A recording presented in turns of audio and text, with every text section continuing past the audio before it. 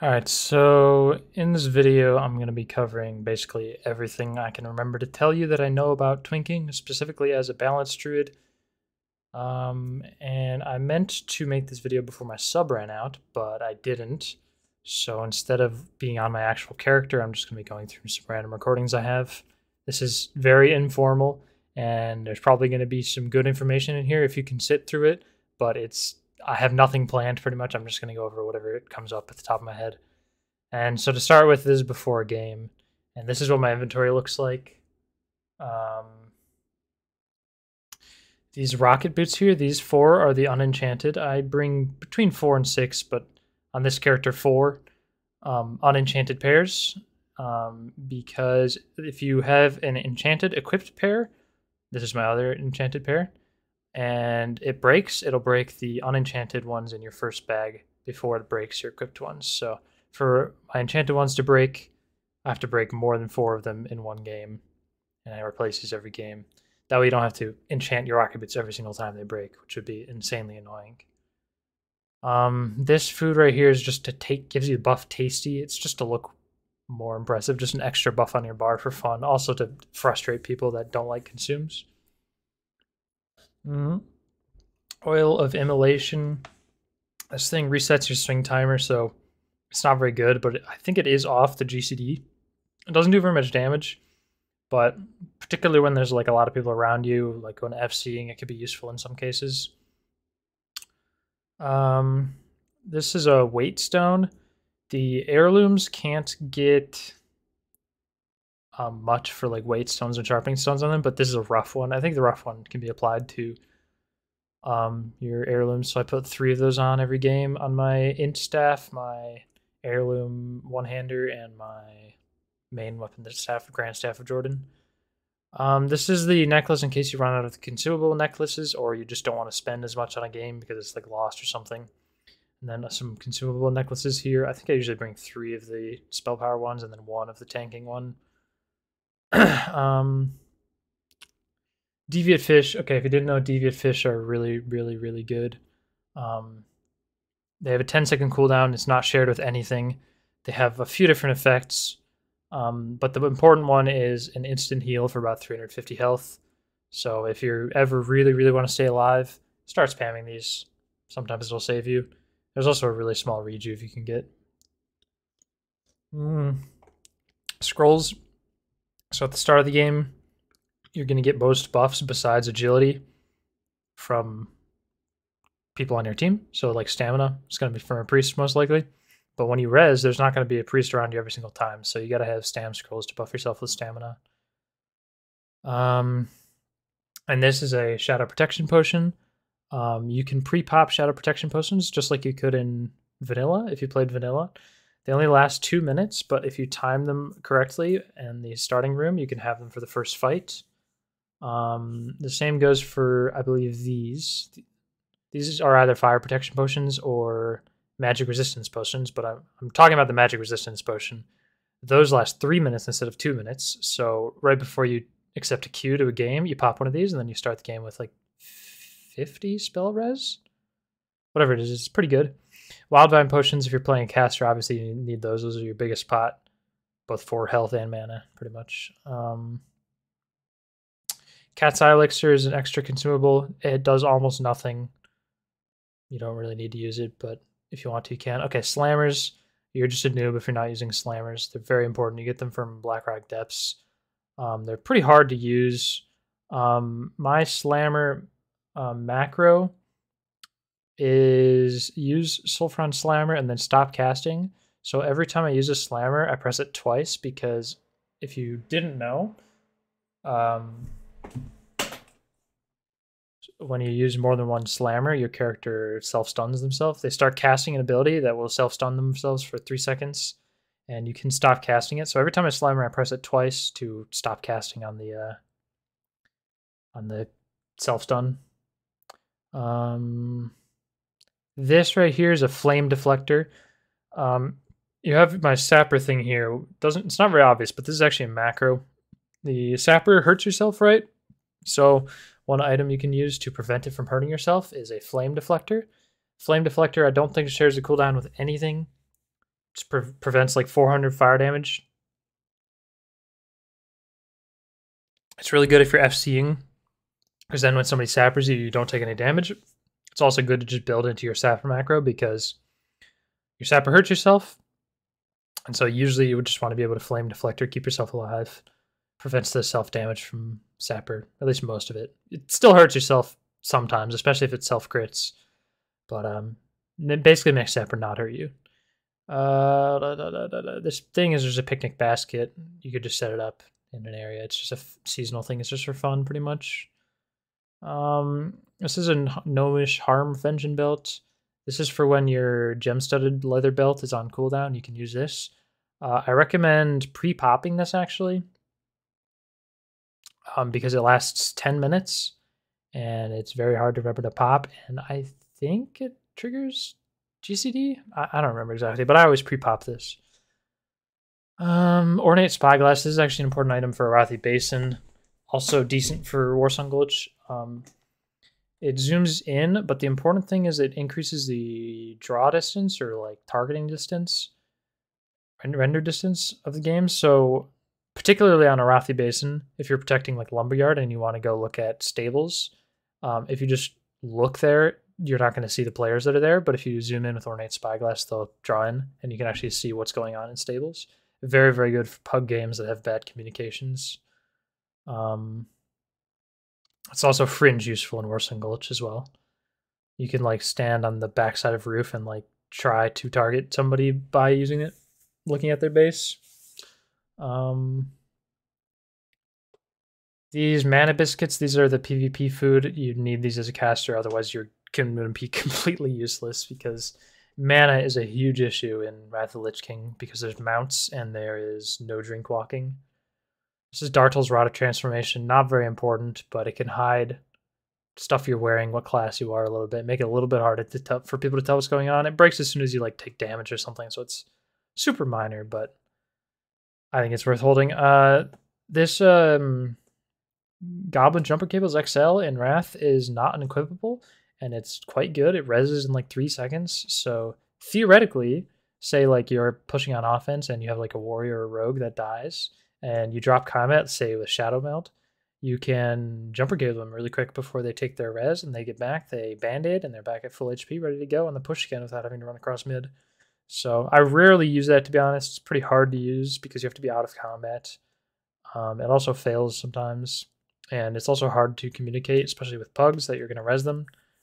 I have a macro that attempts to whisper them, but it only works under certain circumstances. This Battle Standard, you're just bad at the game if you don't have this. This is an insanely good item.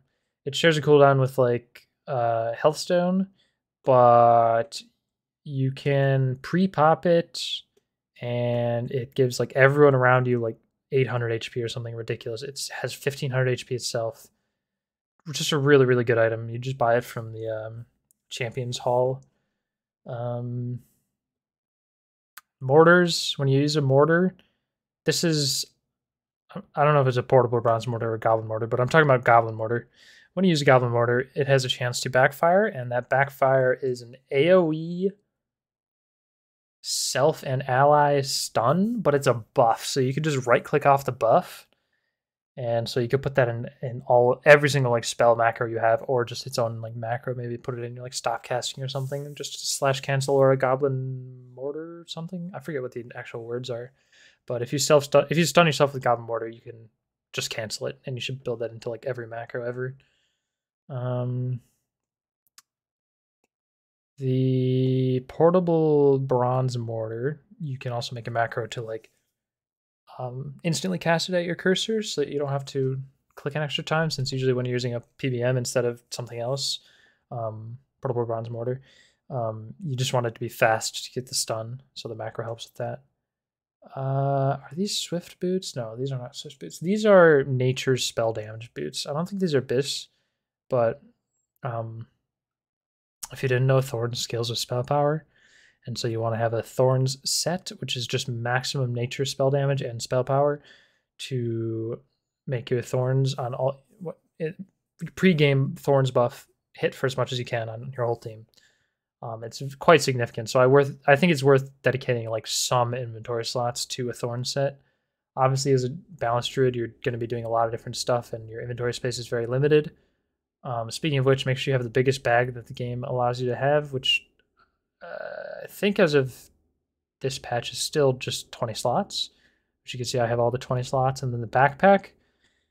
Since this is a classic WoW, not real Wrath of the Lich King, we have extra 4 slots if you attach an authenticator. It's a pain in the ass, but if it's your like main account, your main like twink account, I think it's worth it to get those 4 bag slots. What else do we got here? There's like some stamina items here, some tanking items. I think that's about all I want to cover for that. So let's check over some pre-game stuff. Okay, so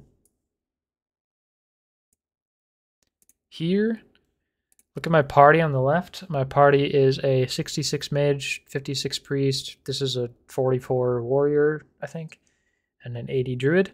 These are buffs that you have to be in a party to give and get. So when you queue for a battleground in a group, you're not able, like a group of like 39s, you're not able to get some of the buffs that you could get if you're solo queuing. So when you are solo queuing, make sure you get all of the buffs you can. And those buffs are dampen or amplify magic. In this case, we're going to be using amplify magic because we are a balanced druid, not an FC druid. Amplify magic significantly increases the healing we do on ourselves. It also increases the damage we take from spell stuff, but it doesn't really matter. The heal is really big. The priest gives fear ward, I believe you have to be in a group for. The warrior gives battle shout, which the battle shout you can get 3 set T2 from BWL to increase the attack power by like 18 or something. And then you can talent and glyph it for the duration to be up to 6 minutes. The priest can spec into powered fortitude. I think there's like a spirit thing. And then the mage, I don't think has any glyphs or anything. Worth noting though that these buff alts need to be 1 rank above the rank you could get at that level. So you get 1 higher tier of powered fortitude if you get it from a buff alt rather than a 39. So make sure you level up your priest buff alt to like 46 or whatever, 44, whatever you get the next powered fort and divine spirit and shadow protection. And make sure you also talent into it so you're getting the maximum out of your buff alts that you can. The druid, you want to be level 80 and in raid gear if possible, because like I said earlier, Thorns scales with spell power, so you get a ridiculously strong Thorns buff if you have a 80 buff alt druid. And there's a talent for that. There's no glyph, and you just want as much spell power, nature. Well, I guess at 80 it's just spell power in your gear as possible. That'll make your Thorns hit for a couple hundred, which helps deal with the rogues, at least for the first life or the first like 7 minutes of the game. And a little bit with hunter pets as well. And maybe warriors, if warriors are relevant at all. And to be able to do, there's more buff alts than this. These are just the ones you have to have in your group. So obviously you get like the standard buffs like Arcane Intellect, Powered Fortitude, all the ones that you can do outside of group as well. And there's more outside of group as well. So you want 2 or 3 paladins because you want kings, you want sanctuary because sanctuary in Wrath gives you stamina and strength, I think. So kings, sanctuary on everybody, and then you want wisdom or might. If you have a really good battle shout alt, I would probably recommend that over might, but you can go might as well. Wisdom you can talent into, and then is that all the buff alts? Oh yeah, and then to be able to switch between them, you want them all on an SSD because you got to load quickly. Make sure you disable as many add-ons on those buff alt characters as you can so they can load in really, really quickly, because The faster you can buff up, both the more time you have to prepare before a game, and gives you a little bit of leeway because you only get a minute and 45 before you have to take the queue. You just want to be able to load in quick so you can get through all these buffs really quick. And then make sure you're level 80, drops a Fish Feast. Fish Feasts are really, really cheap, insanely powerful buff. You can share it with other people if you join a party with them. Super, super good. Make sure you get that. I think that's basically it for the pre-game. If you're joining a game and you have a theory that it is a game in progress and you might run into some enemy people, you can also power word shield yourself and renew yourself, and as you're going in, you can regrowth and rejuve yourself. That way you walk in with a lot of hots, and so if somebody's right there while you're loading, you're not going to just instantly die.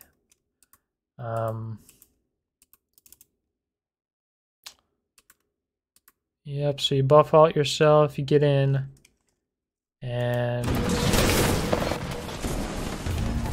so this game is, I think, a really easy game. This is just some random ass twink guild that is just like beating pugs. But let me see what I can cover here. So this thing on the left here, my map is bugged. I have to zoom out and zoom in to fix it every game because I never got that set up properly. But it's nice to have a quick at a glance view that you don't have to pull up your whole map for to see where people are on your team.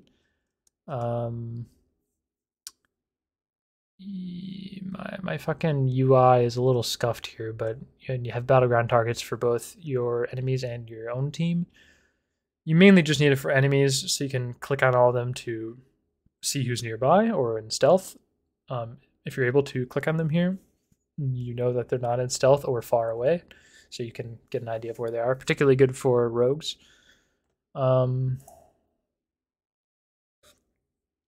So when you join the game, you got to type /WA and enter to reload your weak ores, because some of them don't load properly at the start of the battleground. So just typing a /WA enter and then closing it will reset some of them, like this graveyard timer. So a graveyard timer, obviously very, very important. This is one of the biggest basic skills you can have in Warsong Gulch, is knowing when to die and when to kill, because graveyard or res timer in this game is super, super low. Like 15 seconds for an average res is really, really fast, especially if you're talking about defense, where running across the map takes 15 seconds compared to running across the map, which is a minute. So if you kill somebody at the wrong time, which is 1 second before they res and they're immediately up, and you probably were fighting them for a minute and you're low health, low mana, and it'll take you a minute to recover and get ready for another fight, where they're already running across the map at full HP ready to go. So sometimes killing people at a bad time can be bad, so you wait until after the timer goes and then they get a full 30 seconds on their res. Similarly, if you are about to die, you see that ahead of time, and you either stall long enough to get this timer lower, so you're wasting the opponent's time, or you stop healing yourself, stop trying to stay alive, and you just die, and then you die and you get a quick res. The other thing this is good for is the resing. It gives you a number of how many people on the opponent's team are currently about to be resed. This is very good for if you're trying to run a route through the Horde graveyard, and you don't want somebody to fight you there. You can tell exactly when you have an opening to go. Similarly, when you're picking the flag, you can run out through graveyard if you know nobody's resing, and if it's 3 seconds to res and it says 0, you can run out there and then nobody will res, and then you can keep going for 30 seconds. You won't have anybody spawning on you. You won't have anybody spawning behind you and catching up with mounts, and you also won't have anybody spawning in front of you. So I have a weak aura here that tells me to use my consumable necklace if I have it equipped and don't have the buff and I'm in a battleground. Just a reminder to remind myself, because sometimes I forget that. Oh, specifically, I forget it when I'm out of charges.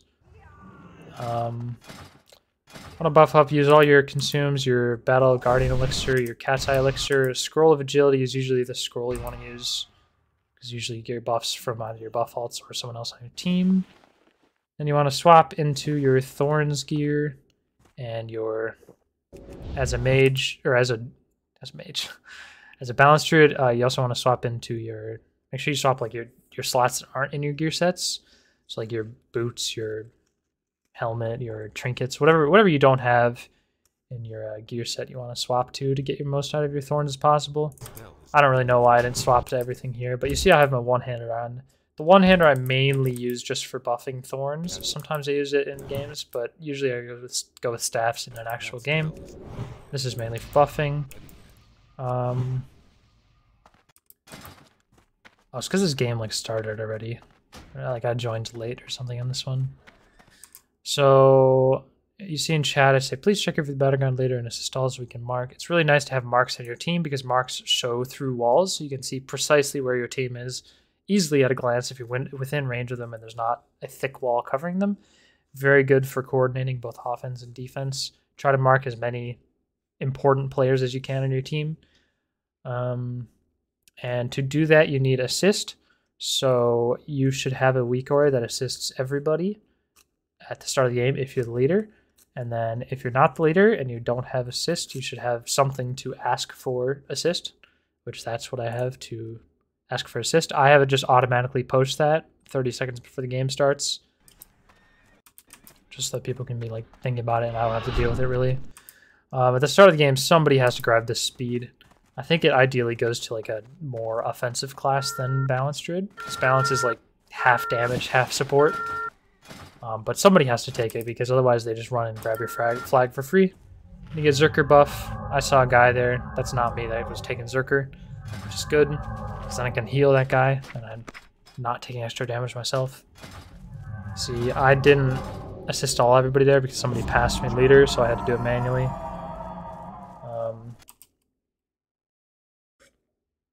So as a balanced druid, you can regrowth rejuve at the start of a fight before it begins to basically increase your health pool. Because if a fight breaks out like right now, then I have like an extra 2,000 health from my rejuve and regrowth ticking that I wouldn't have had I not precasted those. After you precast those as well, you can use the GCD to swap weapons. If you didn't know, you can swap weapons during GCD. So you cast regrowth and then rejuve is an instant cast, then you instantly swap to your weapon that has less intellect, which would be usually your Grand Staff of Jordan now. So you get more spell power while basically starting the fight at full mana. As balanced druid, obviously you're just doing some insect swarms, your moonfires, healing some people, whatever it may be. And this is a super free, easy game, so I'm just running across picking because somebody has to pick. Picking is like the goal of the game. You don't win if you don't get the flag. So I realized that not many people were going to pick. We just had like a level 34 or something. I think this guy's actually a twink, and it's just because of my slammer or something that he looks like level 34. I have no idea, but he sucks, whatever he is. So he's about to die here. So you can stun people and pick up the flag while they're stunned, and they won't be able to pick up the flag. If they are CC'd, they cannot pick up the flag. So I'm sort of trying to do that here. Obviously, I dotted them, so they're going to break out of the incap since bombs are incaps in Wrath. But regardless of that, see I'm like kind of shaking my mouse around left and right here. If you didn't know that in the retail client, there's an interact with mouse over button, and you can bind that to your scroll wheel. So you just spam scroll up, scroll down while moving your mouse around, and it'll right-click the flag for you as soon as he dies. Right, so these guys next to me are noobs and don't know how to pick up the flag, so as soon as he dies, I pick it up immediately.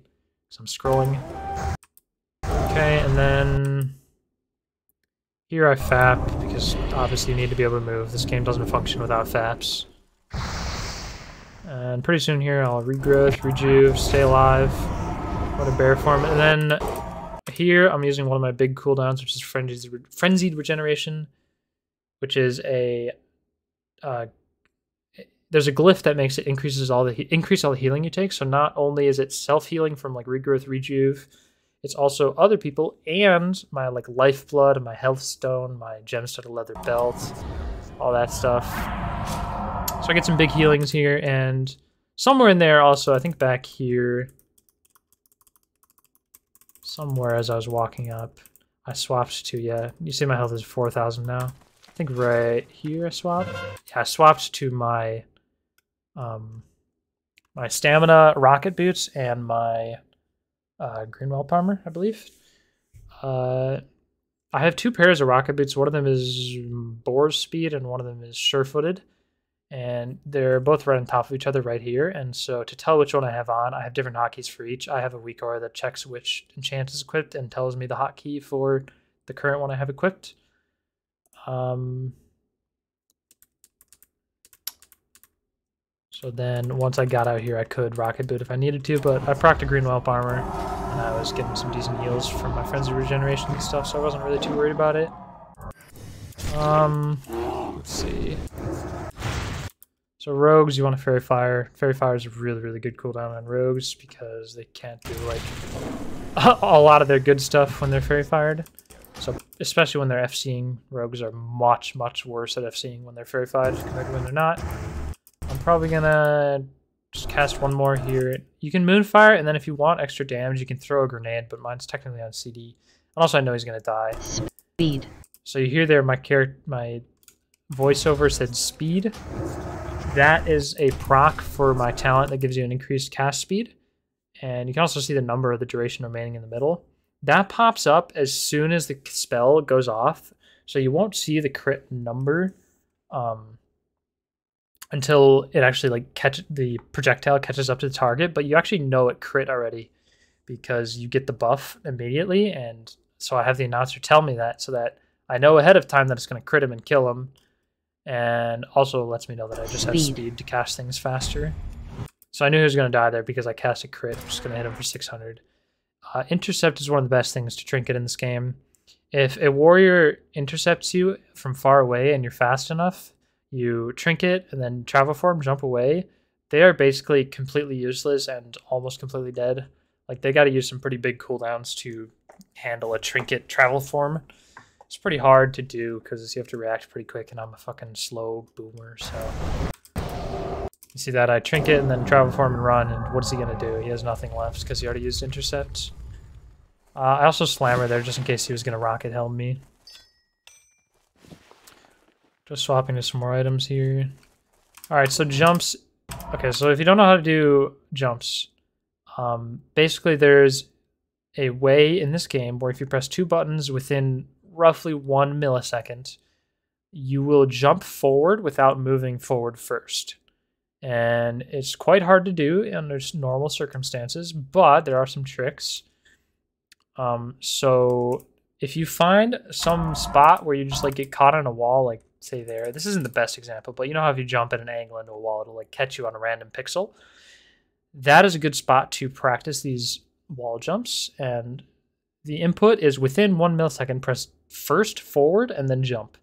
And so it's really hard to do just timing it yourself if you're pressing both buttons at the same time. You can make the 2 buttons right next to each other for forward and jump. So like some people use F1, F2 as an example to press them at the same time, really close. You can maybe get it like half the time if you just do it like that with a gaming keyboard. But obviously half the time is not very good. In competitive circumstance, missing 1 jump could be a game loss. So the way people do it is, number 1, if you have a Razor product, you can just macro it. Most macro programs are not as good as the Razor Synapse one, particularly for this purpose. I don't know why, but most macro programs are not very precise and not precise enough to do this as in a macro form, and they will not be consistent unless you have a Razor product. And you can only use the Razor macro system if you own and have a connected Razor product. So if you don't have that, which I don't because all my Razor products are broken and in closets somewhere where I don't ever want to see them again. So I do all my jumps by hand. And the way you do them by hand is you get an old keyboard. So if you have a gaming keyboard, it pulls your inputs every millisecond, right? 1000 hertz. Compared to a cheap keyboard that you bought, on Craigslist or something, or a garage sale for $5. They probably don't pull your inputs every millisecond because, when you're typing in Word, you don't really need instant response or whatever, on your button presses. So say they pull 125 times per second, 125 hertz, then you get 8 milliseconds to press 2 buttons at the exact same time rather than 1 millisecond. And that is much, much easier to do than 1 millisecond. It's 8 times easier, and it is actually quite reasonable to just go bop with your hands and bop, hit both at the same time. And if you are lucky with the way that keyboard is designed, which I assume most keyboards will do W before space if you're using default controls. It will always, if you press them at the same time, press one key before the other. And for me on my cheap keyboard that I have is forward. So same with my side strafe and my both side strafes presses that before spacebar. So when I do jumps, I just go bop, bop, bop for forward, side jump. And I get it every single time pretty much, unless I'm like really off that day and I'm like pressing them more than 8 milliseconds apart. And the way that I handle that, because I hate playing on a cheap keyboard, cheap keyboards are awful to play with, is I just have two keyboards plugged in, both in front of me, one in front of the other. And so anytime I need to do a jump, I just move with my mouse for a second and move my hand forward, or auto run for a second, move my hand forward to the cheap keyboard and then do my jumps and then move back to the gaming keyboard. And so once you have the wall jump technique down, everything is just lineups basically. After that, all the skills from doing lineups and knowing how the jump mechanics work. So the Alliance Graveyard jump, super easy one to start with. You just get yourself all the way in the corner if you know how to do a wall jump. And then you wall jump out, and then you can do another jump. You line it up kind of like that, and then if you catch low, do another jump, or if you just want to be consistent, do another jump. If you do it perfectly well, you can just press forward. Just much harder that way. Let's see, what else is going on here? I don't think there's anything else I really want to cover in particular from that video. I guess I can go over my callouts. So I have a lot of callouts over here. Communication in Battlegrounds is very important. There are some weak auras that you can get that have some basic callouts, which is basically these two rows in the middle, is what I started with. These stand for tunnel, flag room, roof, connector, ramp, graveyard, top of tunnel, relief hut or resto hut, zerk hut. Which, those are good callouts, good to have. You get to call out where the EFC is, but you definitely need more callouts than that, in my opinion. And so I add, for fun, banana and balcony, because I think banana is worth having a callout separate from roof. Same with balcony, especially because some people actually sit on balcony sometimes, so it's good to have a callout there. And so I'm just going to go over the rest of my callouts and what they are. So the most important one that a lot of these don't have is cap. You want to have a button that you can press. The reason I do these with a weak aura, by the way, instead of a macro, is to save your macro slots, because you have a limited number of them for actual macros that do something that isn't just a chat message, because you can do chat messages with weak auras. All right, so cap just puts in chat, cap, tells your team to cap, means you're about to kill the FC or something and you got to get on cap to cap the flag. Very important call out. Then we got 20 seconds, which is basically cap in 20 seconds. Like, we're about to kill the FC, but we're not quite there yet. This is good for, say your FC is playing like a far from cap location, like top of tunnel. You can say, oh, we're going to cap in 20 seconds. And they could, like, from top of tunnel, they could go to like roof, for example. And roof is only like 5 seconds away from capping. Or they could just go, to flag room or something, They could start making the way there. Delay is, I made a call out like 20 seconds to kill, and then it's like, oh, actually changed our mind because they got like a big heal or something that we weren't expecting. And then a fail is our push completely failed and it's going to be over a minute before we cap at minimum. And so you should do whatever you can to stay alive, wherever you have to go to stay alive. Re is a repick. Anytime your FC is going to die, you got to pick up their flag again if they are not on the cap. Obviously, if they're on the cap, they win. They get the cap, but if they're not on the cap, you can just immediately pick up the flag if you're ready for it, and this tells your team to be ready to pick up the flag. Safe is, for me, that's me as the FC. And that lets everybody know that I'm safe, like in base, and that nobody needs to be like panicking to try to keep me alive. So like if I'm low HP and I just want to fight and I'm confident there's nobody around and I don't need my team to be running at me to save me. I stay safe for now, and then my team knows they can go do other stuff, like go on offense, for example. Okay, on and off are, for me, I'm on the flag, on our flag cap, ready to cap so that they can return. This is important because better players will not immediately return the flag if it's a clearly won fight, and they can wait up to 10 seconds or something to return the flag. That way you get a guaranteed cap, and that tells them that you're on the cap, ready to be returned, and you get an instant point. And then off is, okay, I got off it for whatever reason, and if they return, they're going to get a repick if they're prepared. Mid is just EFCs in mid. For some reason, this callout doesn't have a mid callout, even though that's one of the most important things. Also because mid covers a lot of callouts in mid that, you could just look to see where the flag is in most cases. Standard is use a battle standard. Battle standard, as you can see here, is a long cooldown. So this is just a say chat to tell my defenders to use a battle standard if they have one. Because it's good to drop your battle standard before you know there's going to be a fight. So if you see like rogues coming up the tunnel and you're like, all right, in about 30 seconds we're going to get into a fight and it might be a serious fight, you should throw a battle standard down. And so I have that to tell my teammates to do that. Drop please is for noobs that don't understand that strafing left and right is sign language for drop the flag. And so this says, please drop the flag and say chat for people that are like running the flag that should not be running the flag. Or if you have like rocket boots or speed dash or something, swiftness spot to go cap it faster. Drop boot, this is me saying that I have speed to go cap it so they can drop it and I can run it in faster. Where is, I don't know where the EFC is, tell me where he is. Dropped is EFC dropped from roof. Pretty sure that's what that is. Yeah, so a standard location to defend from is roof, especially when you have a large defense of like 4, 5, 6 people. Roof is a really good spot to hold because it's a really giant choke. And then they'll drop down from roof, and it's very important that you communicate with your team when they drop. So I have a big all caps, they dropped from the roof. That's what that is. So us and them, this is because people do not understand how to play Warsong Gulch on a large, like meta, what is the word? Macro. On a macro level, people don't understand how to play the game. So us is, hey, we need to help our FC, focus on our FC. We need 10 players focusing on our flag to like get our flag across, for example. And then them is, hey, our flag is doing just fine. We need to go win the game, go kill their flag carrier. And then defense is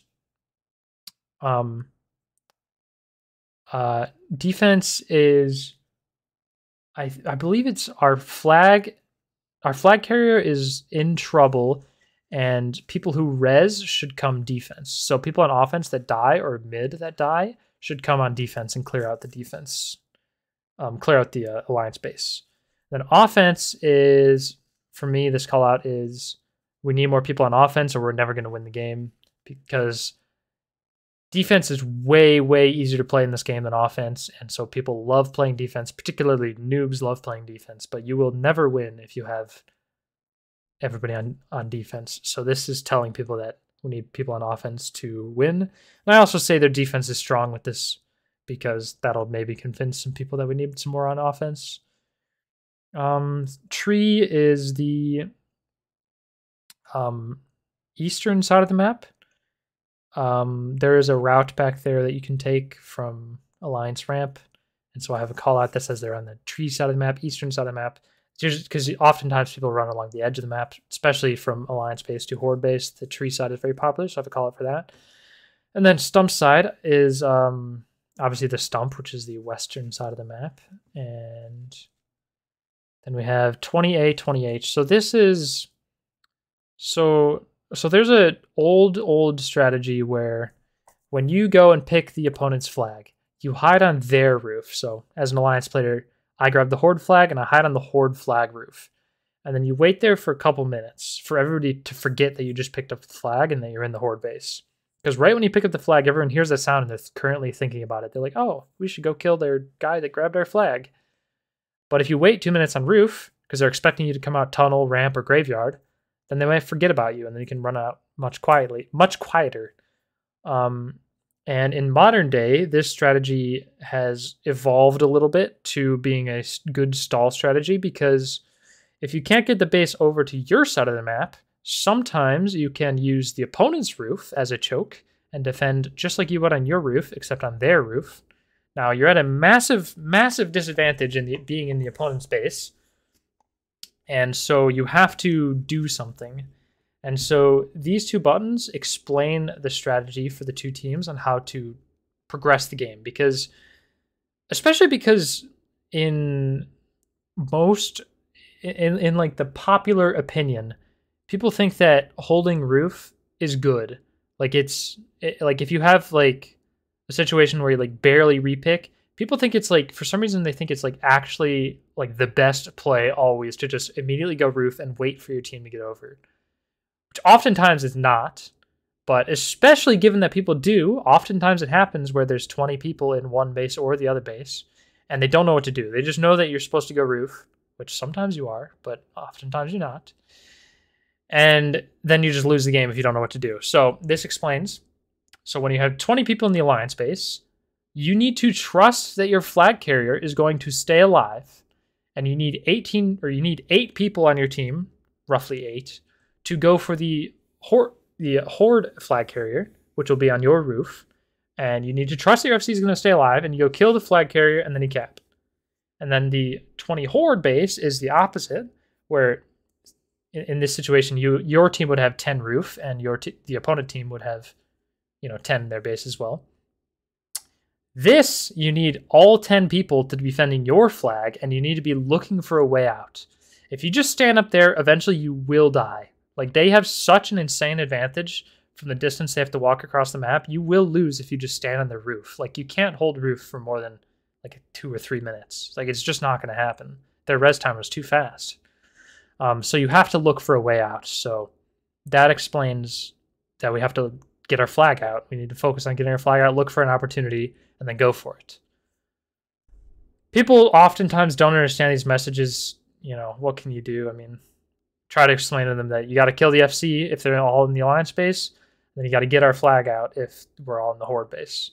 But anyways, escape is... I forget what escape is. Broke is sometimes my FC health weak aura breaks, and so this just tells people that the thing is tracking the wrong FC health. And so these O callouts, tunnel, O tunnel, O ramp, O GY, this is for saying which area your FC should run out. So like if you're coming up ramp and ramp is completely empty and it's a perfect way for them to go, this says, hey, you should come ramp or consider coming ramp because it's open. This is also good when you have 20 people in the opponent's base and you're looking for an opportunity for your FC to get out. You can call out, hey, the tunnel's open, we should go there. Okay, and then these ones, the G places are, I'm going this way with the flag. So we have go tunnel, going ramp, going GY, going roof. And so we have the same ones. Tunnel, ramp, and GY are to get out of the opponent's base. Roof is to stall. And then fly is not for this bracket. That is for...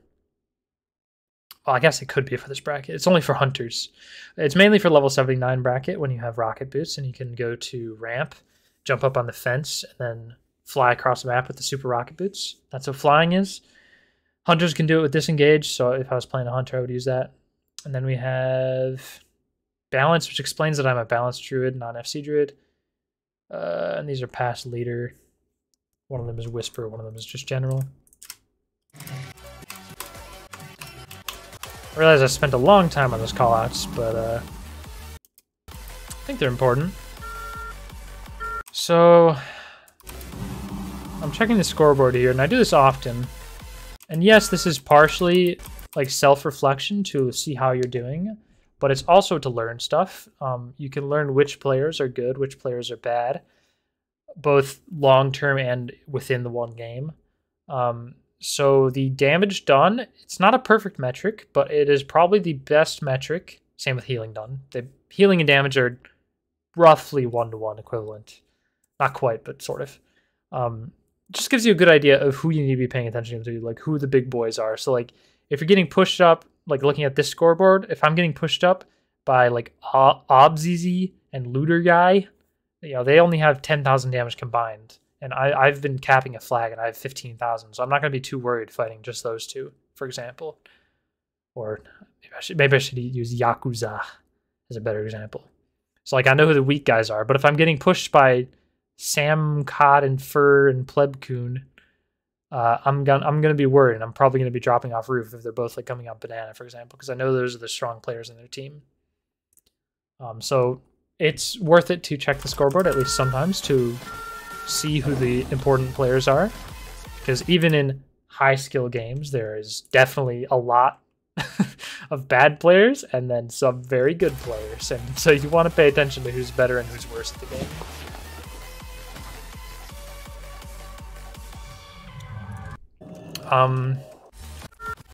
So I'm drunk here from Slammer. When you're drunk, you could just hold right click and shake your mouse like a little bit left and right or back and forth, and that'll let you walk in a straight line while you have drunk.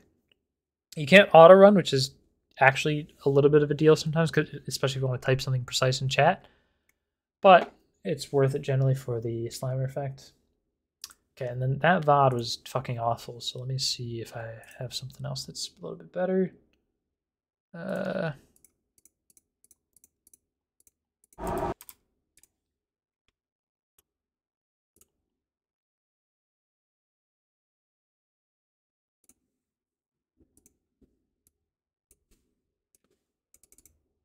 All right, let's look at this one. All right, so let's talk about safe spotting. Safe spotting, there is a handful of safe spots that are still in the game somehow. Blizzard, I don't know if they ban for them. I think they do on extremely rare occasions, but you could basically think of them as not banning for these. These should not be allowed, most of them at least. It's debatable which ones you consider to be safe spotting, which ones aren't. Some people don't think any of them are because, you know, everybody can get to these spots. It's just difficult. But in my opinion, since so few people actually know how to do a lot of these, they should not be allowed. And especially this one in particular is extremely imbalanced. Like the Horde base already without this is not like super better than the Alliance base, but it's better than the Alliance base for sure. And then this is just an insanely powerful location.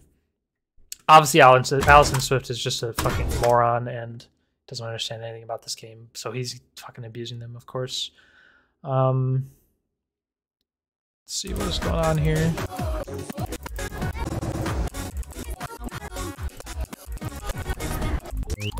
Warlock's broken class. I don't know why people don't think Warlocks are insanely good. They are. I report Allison here. Probably does not going to do anything, but why not?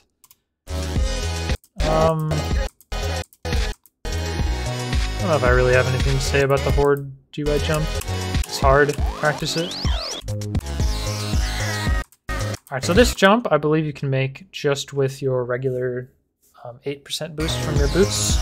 If you get up really close on the wall, on the ledge, and jump.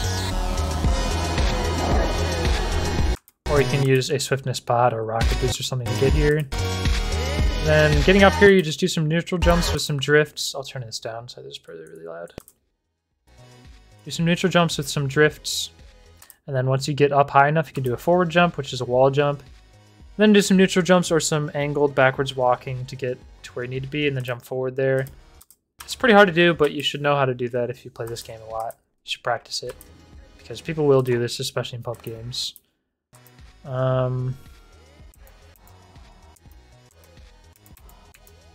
What else is going on here?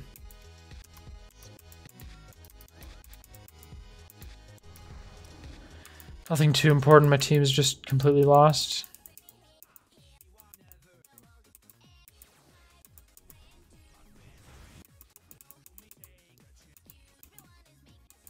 I think this is a game where, like, our team was actually stronger than them, but... Oh, yeah, okay, so here, I have... Right here, I have my 2 FC health bars, and so Allison Swift is chilling. I saw Aviato get chunked here, and so as soon as I finish typing, I think I look up here, and I realize Aviato is taking damage, so I click him to see what debuffs and stuff he has. I see his kidney shotted, and there's a hunter on him, so theoretically this guy should be getting aim shot and killed, like, very, very soon. So as soon as I realize that, I check my map and see if anyone's going to repick. I realize nobody's repicking, so I'm going over here to go repick. Right, but Allison Swift actually is awake this time for some reason, so he's ready to go cap. He faps, of course, really smart to do that. And so he here is hoping they return, so they get an insta-cap. This is the likely correct play because Aviato is very likely going to die here. So I'm just in a DPS race here. So when I was stealthier, normally if I'm expecting to get the repick, I would switch to my FC gear and probably go in the corner and heal myself and maybe use some different consumables like like a Elixir of Fortitude and a something else, a Scroll of Stamina. But I'm expecting to have to fight Allison Swift here, and so I'm in my full DPS gear, ready to kill him. So I start fighting him, do what I can to kill him.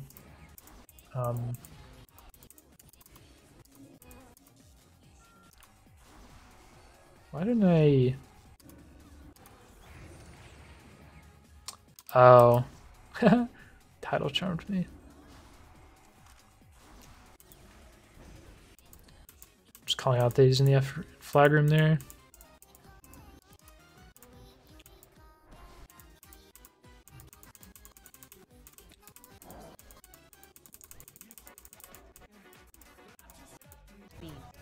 Oh, you know what? I should mention. So here, I'm full health, right? And they have a decent number of people on defense. And if you look on the left side on my small map, you can see we're not quite really ready to like fight them. A lot of people are still crossing mid or fighting mid. And so there's two ways that you can basically take a fight on offense. The first one is to hero mode it, in quotes, which is you basically ignore everything except you and the FC, and you just try to tunnel the FC and kill the FC and then return the flag. The other way is you try to take a team fight where you actually like kill people or CC them like slowly as a group, and then you eventually catch up to the FC. The tunnel strategy where you just tunnel the FC, it's basically like a limited time. Like everybody on your team doing that is gonna die within like 30 seconds or something. So you have to like kill them within that 30 seconds.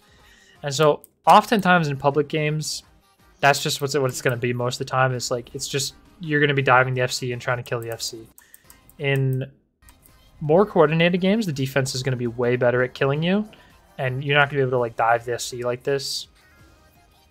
Like you can see what basically happens if you dive the FC, right? Like because we're not coordinated as a team right here, and like I'm basically going in on my own to try to just solo the FC. And this is what should happen if you have more skilled players on defense, is you just die. So you either need to go as a group and all tunnel FC like that, or go as a group and actually fight the team fight. So try not to do like in-betweens. You either just go for it when you have an opportunity to like try to kill the FC. Like I had an opportunity here. I realized I'm running up on a mount. I'm almost in range. I can either back off and wait for my team, or I could just go for this. And I see that he's already used his first aid. He's half mana. And I've got some cooldowns up. I got my pot for FAP. I've got grenades. I've got rocket boots in a little bit. I've got Arena Grandmaster trinket. So, you know, I have a reasonable chance of doing some good damage to him that will potentially set up for my team crossing mid to kill him. So that's why I go for that there rather than waiting for my team. But sometimes if you know like the defense is good and you're just not going to get him, you should wait for your team. Let's see what we got going on.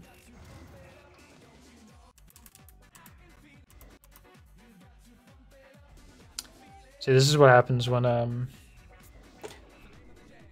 because Allison Swift is damaged, he can't really risk the insta-cap there. Because if he drops, I just kill him there.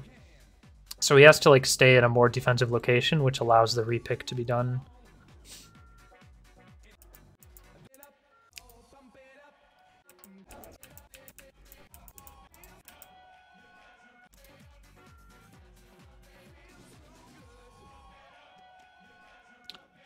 Yeah, so I should have slammered here. You should be really careful in situations like this where like, especially right as you see a rogue or a hunter and they're like not expecting you, they're gonna blind or scattershot like right then, and you can slammer it. Like you can either slammer it like right as they're about to do it so that they can't react to you having a slammer, or you can just do it ahead of time to prevent them from being able to blind you. And I did not do that here, so I hit a really fucking large CC here, which is pretty bad. I don't think anything too bad happens off of it, but alright, so stump jump. You need actually I don't think you need speed to make this jump. It's just kind of hard to make without speed. So you can use speed if you have it to get across there. And this is the hard part. So you walk up. There are certain parts of the game where this pulls you up like a I don't know, some distance like this, and you snag your legs on something while running forwards. Then you line up roughly like there. This is your camera angle. So you get caught here, and then you line up just a tiny bit to the right of the like edge of the stump polygon there. You see this? That's what I'm saying. So if you're back here, you line up with kind of like right here, just a tad bit to the right of this corner right here. Make that jump. If you're a gnome, you could get on a mount to get your hitbox good enough to make it. Otherwise, you're not going to make it as a gnome because gnomes are not great at jumps. So I'm kind of struggling here, and also I'm frustrated that Allison Swift is safe spotting. My team is not helping me cross at all, so I'm just trying to figure out what to do here. So eventually I decided I'm going to try to do the mid-map safe spot here. Okay, I jump over, I do these, blah, blah, blah. I'm failing. And MacArthur finds me, and he throws a flash bomb.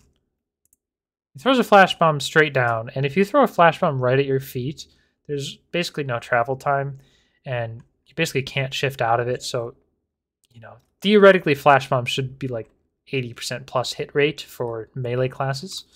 And so, of course, he hits a flash bomb here, and he gets unlucky and actually flash bombs me up the thing I was trying to climb up, which was nice.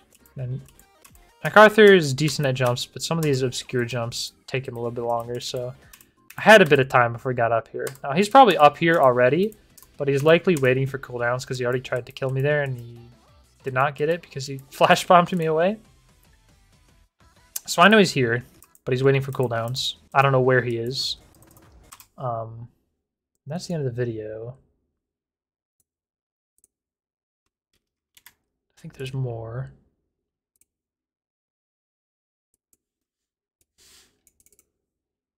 Yeah. Okay. So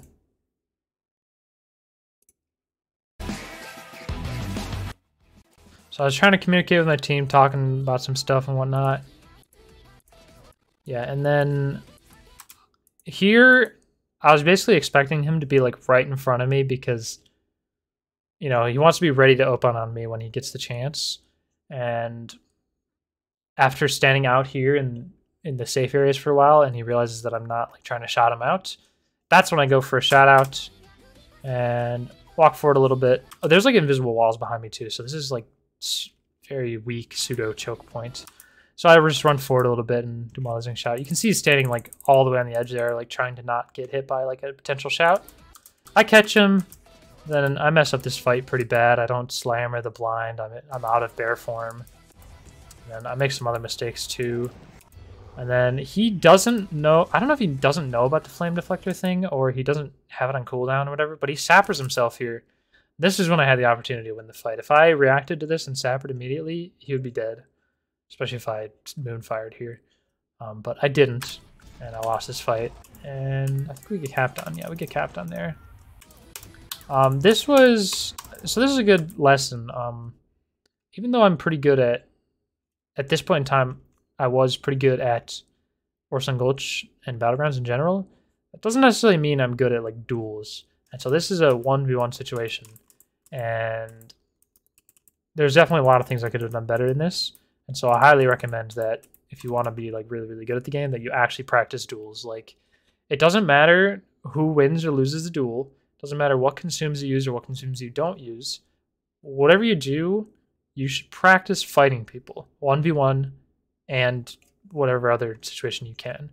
And at this point in time, I didn't have much 1v1 practice, and so I messed up my 1v1 and we got capped on because of it. Now, had I had more 1v1 practice, I might have won this. Could have been different. So I highly recommend you practice your 1v1s in this game. Priest is a broken-ass class, by the way. I don't know why everybody plays it as a healer. It's a fucking DPS class in this expansion. Let's see, what else we got to talk about? Do I die anywhere in here? Oh yeah, I died to this. Okay, so let's look at the res situation. Okay, so I res. Apparently I'm like typing or something. Okay, so when you res and you're trying really hard, you got a lot of buttons to press. You got probably a self buff, maybe 2 of them. And then you got your consumables. Maybe you want to swap out of a weapon. Maybe you need to do a gear swap. So there's a lot of things to press at the stop. So I highly recommend these 3 buttons or 4 buttons I have here are different macros that use differing levels of consumables. So this lightning is the most expensive one, where I think I'm about to press that, right? So you see that I clicked it. It hasn't gone off yet. And now it's gone off. And then I have what? Arcane Elixir, Rumsey Rum, a Stamina Scroll, Thorns, and my Jade Pendant. So I used all 5 of those at the exact same time. Compared to had you had to press them all one at a time, this saves like 1 to 2 seconds every time you res, having a macro that does them all at once. Highly recommend that. And then I have one more button that I can't do because of GCD. Thorns and Mark of the Wild are both GCD. So I gotta wait for Mark of the Wild, then I use Mark of the Wild. And as soon as you Mark of the Wild, you can mount up. I don't think I was sure where I was going yet, which is why I didn't mount up yet. But generally you use your buff macro and then either immediately mount or one more buff and then mount. And as you're buffing, you can run along, and obviously as you res, like right when you die, walk over to the farthest points towards where you're going already when you res. Then you res, start walking, buff with your macro, buff with your next one, mount up during GCD. Oh, some mounts, by the way, are on GCD. So when you buy your mount, test if it's able to be used during GCD. There are some mounts in the game. It's completely random, basically. Some mounts work, some mounts don't. I don't know why. Make sure you have a mount that works during GCD. Otherwise, if you have to buff yourself with a GCD, you're going to be waiting 1.5 seconds of lost time on your mount every single time you res, which is a big deal.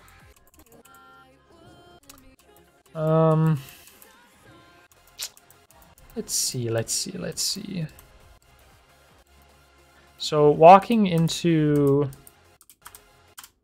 like buildings like this, I don't know exactly how it works, but I think, well, I'll just say the important thing to know is that you don't want to jump and you don't want to strafe sideways or turn abruptly. So you basically just want to keep holding forward, and that'll extend it basically as long as it can. There are certain like points at which it'll usually dismount you at, and you can learn those points and jump like right before it's gonna dismount you.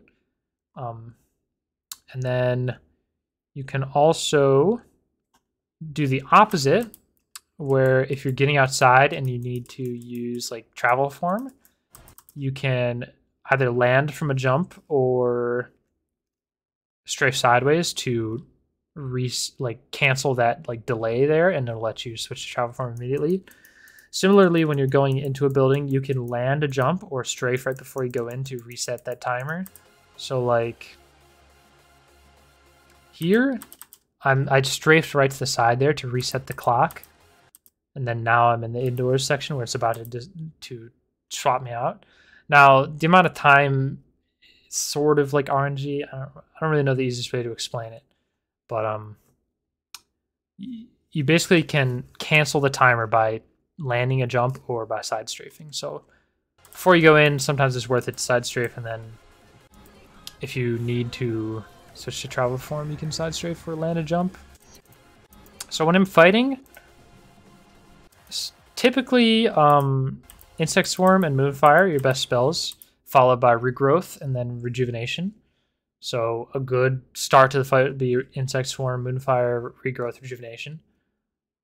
But you can cast Fell Iron Bomb during GCD, or really any grenade, whether it's Sapper or Dynamite or something. And so I think here I'm going to Insect Swarm.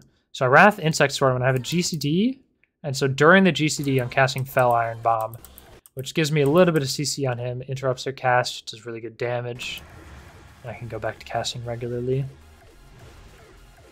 So use your grenades and stuff during GCD, just like you should weapon swap during GCD and mount up during GCD. Oh,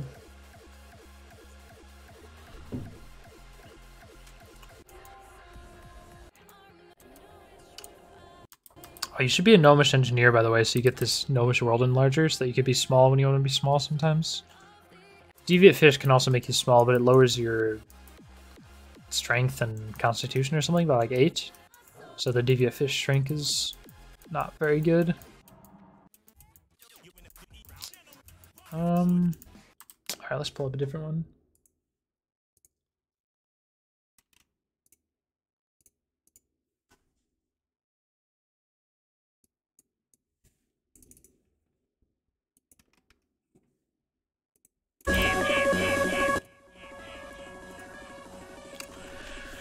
Alright, so we got a lot of people on defense here. This is always what happens in pub games.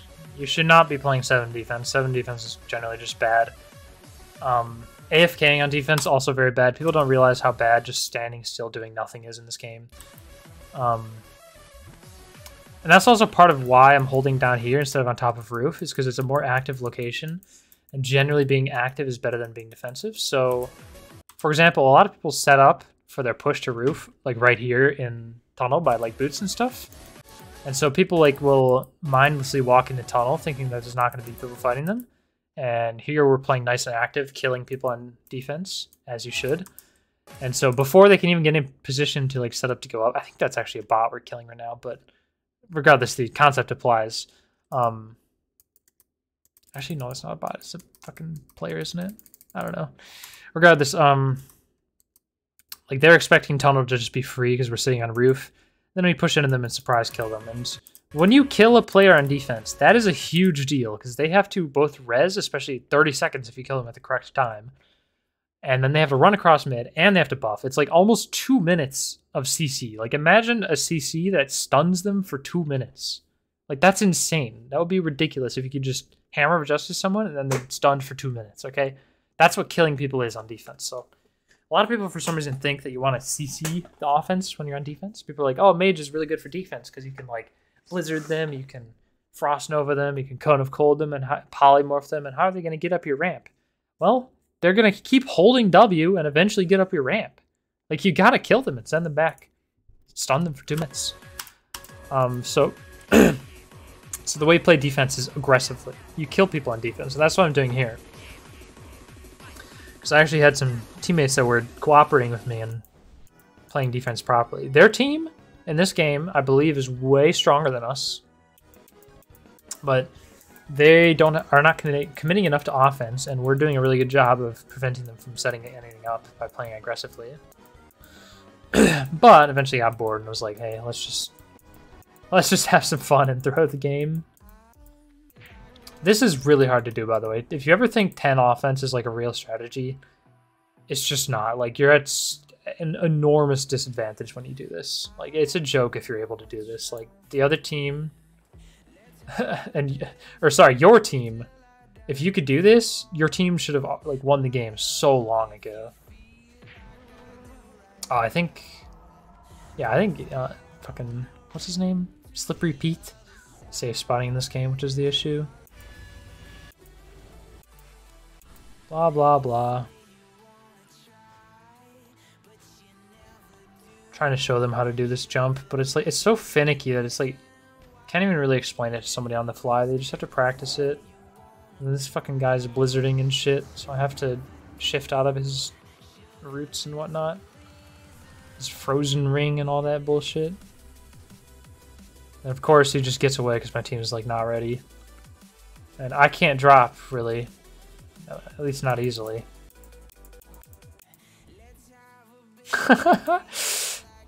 Oh yeah, you can get some line of sight, by the way, jumping over this front log. But they also get line of sight on you, so if they realize they can cast on you. This was a really funny game, actually. Everybody was trying to get over here and they just couldn't. Oh, like only Allison Swift could do it, but you can't 1v1 me. So every time he comes over here, I just fight him and he drops. I think eventually Sijsu got like close enough where he could cast on me.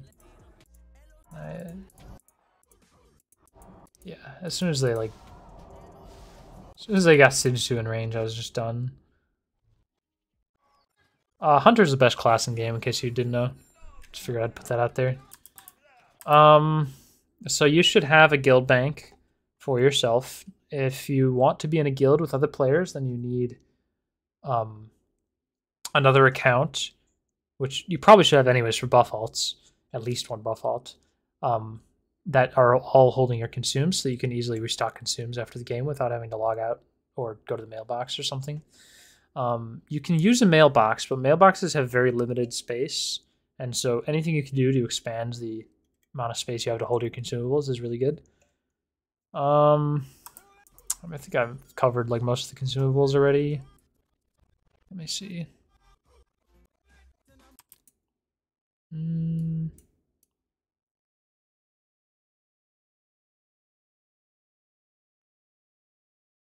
Those Arcanite bars are for Arcanite bombs, by the way.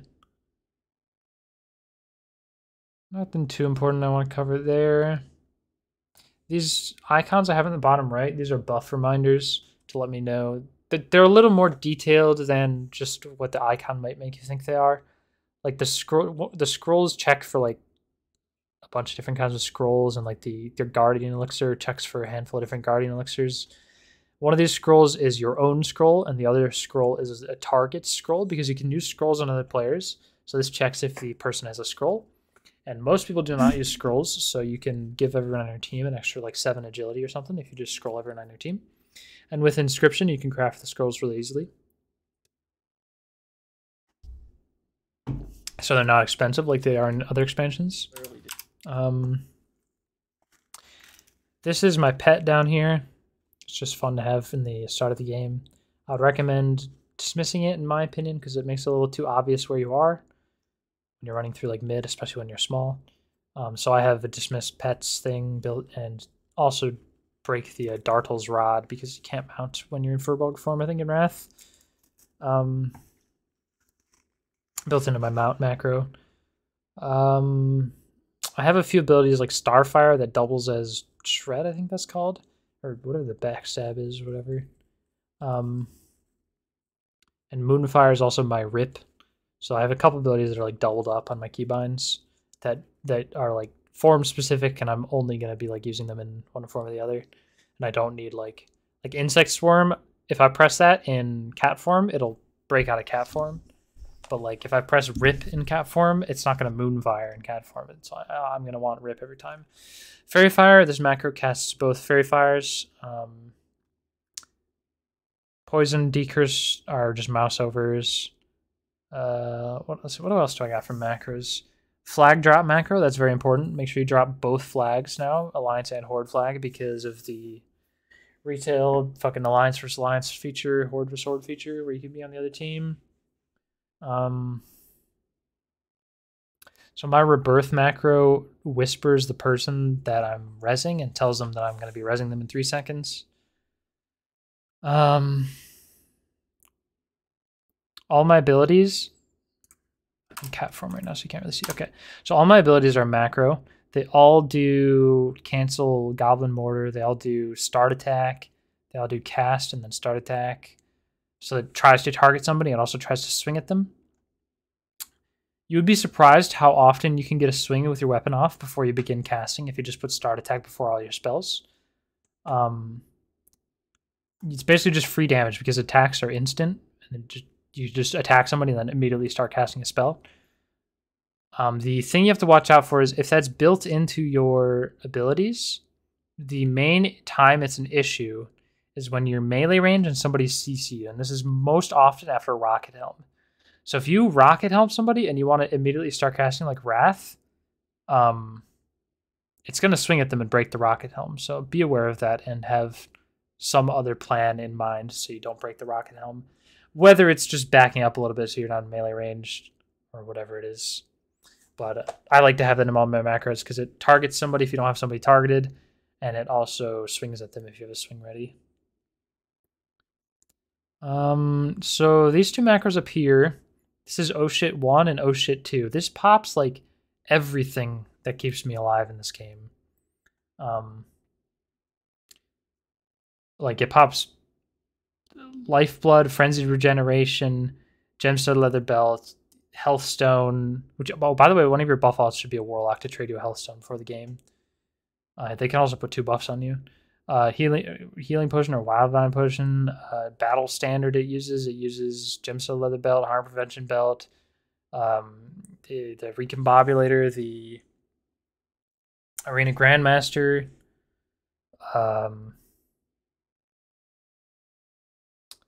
It just uses everything, and you can't even fit them all in one line, so I have 2 different ones. So you press one and then you press the other, and that'll just pop like everything that you can pop basically at the same time. It gets almost everything. There's like one or two things that it doesn't catch, and then deviate fish obviously is a short cooldown, so you can keep pressing deviate fish. Mind control helmet, that's a really good item. Make sure you have that as well as your rocket helmet. Oh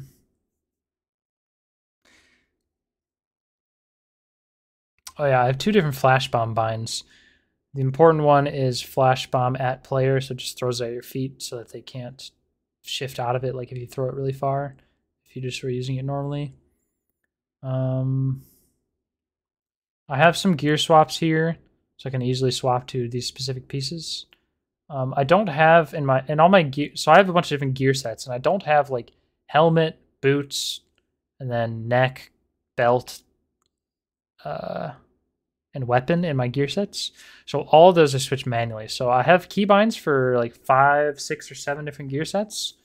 And then on top of that, after I switch, I have to switch a few things manually. Usually it's just my boots and my helmet. Sometimes it's the belt. But the belt is more like the trinkets where you kind of just like rotate them when they're on cooldown. And as for my gear sets, I have thorns for pre-buffing. I have my standard high damage gear set. I have a tanky with green whelp armor, a tanky with no green whelp armor, or FC with no green whelp armor. And then I shouldn't have said tanky, I meant FC. FC with green whelp armor, FC with no green whelp armor. Which, by the way, sometimes you want to not use green whelp armor, even if you're playing with green whelp armor allowed. Sometimes the stamina chest is better. It gives you a fuckload of HP, actually.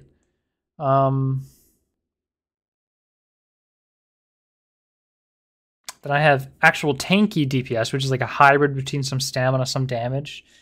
And then I also have same version, but green whelp armor. So it's partial damage, a little bit of tankiness, and green whelp armor. And then the last one is a little bit more tankiness, and I think no green whelp armor. And then there might be one more with green whelp armor. I don't know. I'm unsubbed right now, so I don't have access to check all of them. I haven't played like in a month or something or two. Sometimes there's seasonal buffs you can get, by the way. Make sure you get whatever seasonal buffs you can.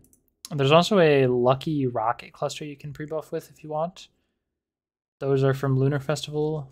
You run around, you get one lucky rocket cluster for every fucking guy you talk to or something. You can shoot them up, gives you like 10 stamina, 30 stamina, something. Stacks with like everything, I think. I don't know. It's really good. All right, this is Parachute Cloak here. So Parachute Cloak is a very, very good item in Wrath of the Lich King. It has 30-second cooldown for slow fall. Now, it only gives agility, which you would think is not very good. Obviously, on a class that uses agility, it's insane. But even on classes that don't use agility, slow fall is a really good effect. Like, particularly for melee classes, like you can use slow fall to. Well, let's use some balanced druid examples. Okay, so like you can, with the flag, you can go up somewhere high, like atop of a roof or a fence or something, mount up, which drops the flag, jump off with mount speed, and then parachute cloak to maintain that mount speed for longer and not take fall damage as well. Similarly, if you're on offense, well, not similarly, but also with the parachute cloak, if you're on offense and you're dropping from high roof to flag room, that's going to hurt you a lot. It's going to do like hundreds of damage. And if you have slow fall, you can just slow fall right before you get to the bottom, prevent all that damage. And if you prevent it, that's basically like having a cloak with like 30, 35 stamina, maybe even more if you're a higher HP class. Just preventing that damage is like a 50 stamina cloak. Like that could be insane, especially if you're like an FC class with a ton of health. It could be a big deal to prevent that fall damage. And you get to use this like all the time.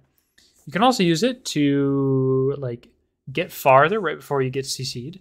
Like say if Frostbolt is about to hit you, level 1 Frostbolt, you can time it to jump right before the Frostbolt hits you, and then Parachute Cloak to maintain that jump for even longer than the jump would originally do it. Did I explain mount jump? Like go up somewhere high, mount, jump forward, grab the flag, Parachute Cloak.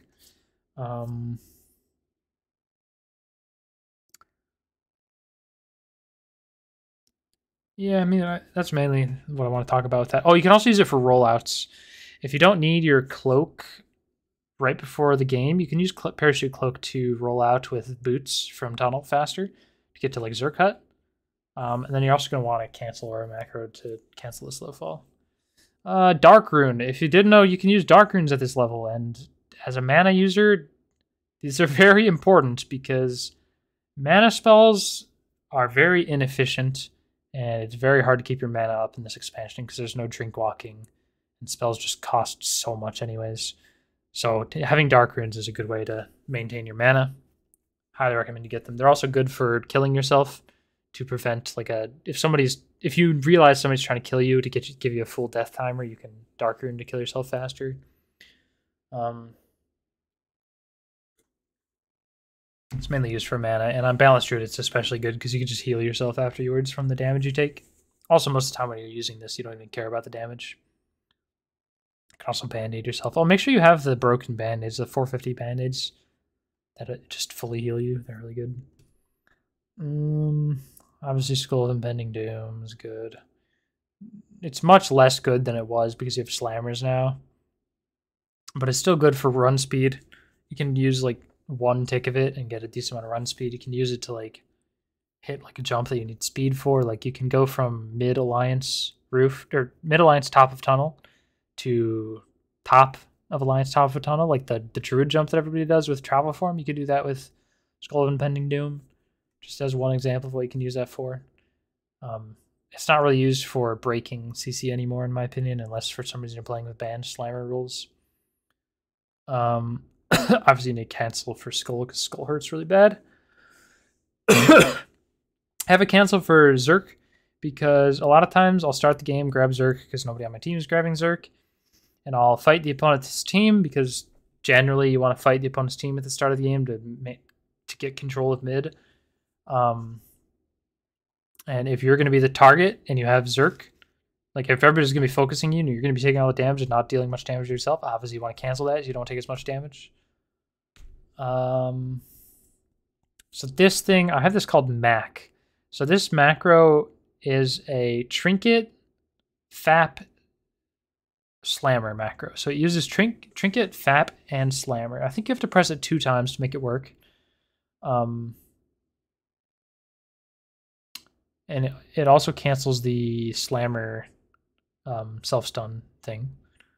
And what that does is it allows you to break out of like a cheap shot or a kidney shot, for example, and not immediately get gouged or blinded or kidney shotted right afterwards. So like if they get cheap shotted, you could pop that and immediately be free of all their CC.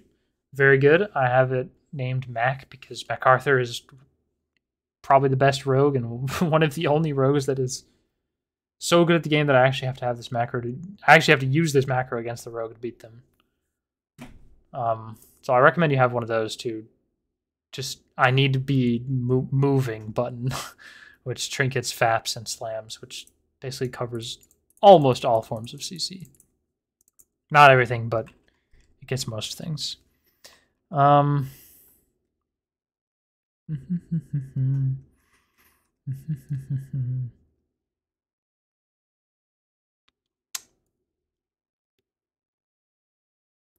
So Shadow Meld.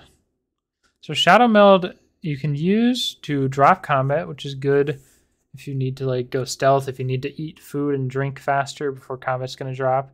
Use that to drop combat. You can use it to interrupt spells that are being hard casted on you. You can use it to go into stealth. Like, so one really good use is you run into Resto Hut, but you have somebody chasing you and you're in combat. So you can't go stealth. So you Shadow Meld to drop combat, and then you go cat stealth, and then you can move out of the way and you can dodge the people chasing you, and you can get the full health from Resto like that. Down here, I have a consumable bar. Ideally, it wouldn't just be a bar. It would be like an actual WeCore that tracks how many I want to have of each thing and lets me know which ones I'm getting low on and whatnot, but I never got that set up. Your bank slots, you want... I meant 22 slot bags earlier when I was talking about bag size, by the way. Bank, you want all your slots, and you want as big as you can get pretty much, because you're gonna have some alternate gear that you might want sometimes in here, whether it's for some other like FC, talents or something, or just all your food from your PvP food. By the way, you should make a summon alt and park it out there. And if you have 3 accounts, you can do it yourself. If you have 2, you can do it with a friend. On your twink account, you have another alt that you log out to bring out the summoning stone. Then you log into your twink and you click with 2 people. And if you only have 2 accounts, then you have a friend that has another alt out there. Then you can summon yourself out there. That way you don't have to run out there every single time you need more food.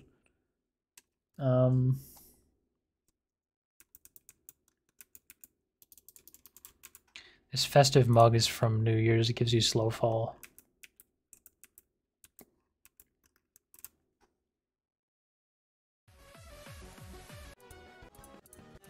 Okay, let's see. Let's see what other videos I got.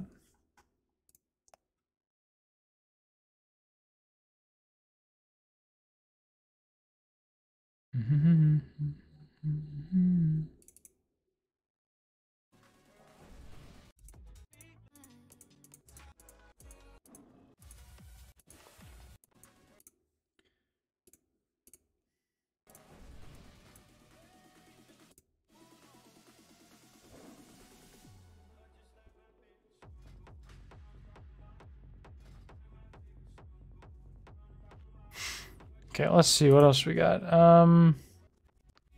Oh, so okay, a few things. So you can get to here by using a mount jump with a parachute cloak, and you can bring the flag with you if you want. It's not a very good spot because I believe they can just cast on you there. It's kind of like a cheeky hiding spot for avoiding noobs.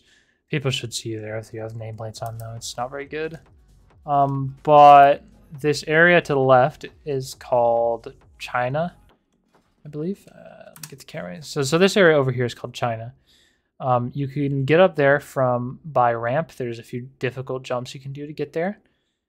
It's a good spot to use like Hunter Disengage to go across the map, or like Super Rocket Boots if you're level 79, gets you all the way across the map.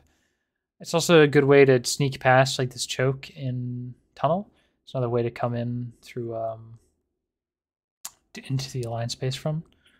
It's pretty hard to do, but it's an option. Oh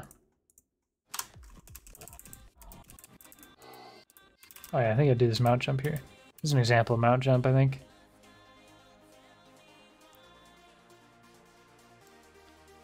Oh yeah, this is a game that I took a shit during this game when I had the flag, and we I don't know if we won or whatever, but I think we won this game somehow. Yeah, like AFK'd. Took a shit. It actually worked.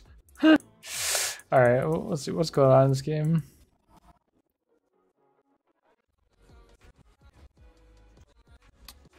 Okay, so this jump, I guess he just failed it there because he got slowed or something. But you got this jump that goes to the right. A lot of people do that jump, but there's also another one on the left here that goes straight up to tunnel that he's doing right now. This jump is super precise and depends on your race as well, how to do it. You can go up in, I think technically like 2 jumps, but it's basically 3 jumps. It's a faster route to top of tunnel, and it's very, very important to know. I recommend everybody practice that jump and learn it, even though it's really hard. Yeah, this is the game that I took a shit, and then I walked over and immediately, with the flag, I walked over and immediately killed Ogre, killing Caps. That was a funny game. I think we win this. 3 minutes remaining. So you see I have not my Grand Staff of Jordan equipped. This is my Int Staff. I think I'd sort of explained this earlier, but it gives you some more mana at the start of the fight. And then as soon as you use all that mana, you can cast an instant cast spell, and then during GC, swap to your higher spells power weapon.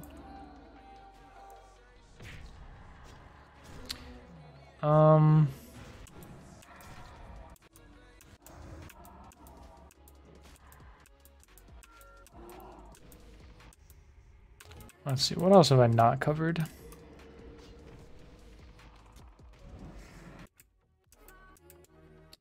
Nature's Grasp is really good as balance because your roots do so much damage.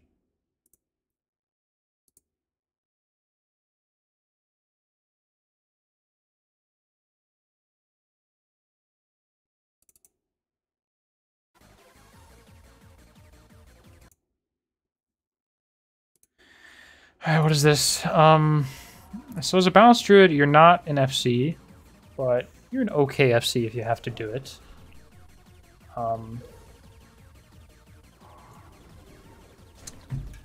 As a balanced druid FCing, preferably you don't run. You know how as a feral FC, you pretty much always run when somebody starts pushing you on roof. Your ideal situation as a balanced druid is just to fight them.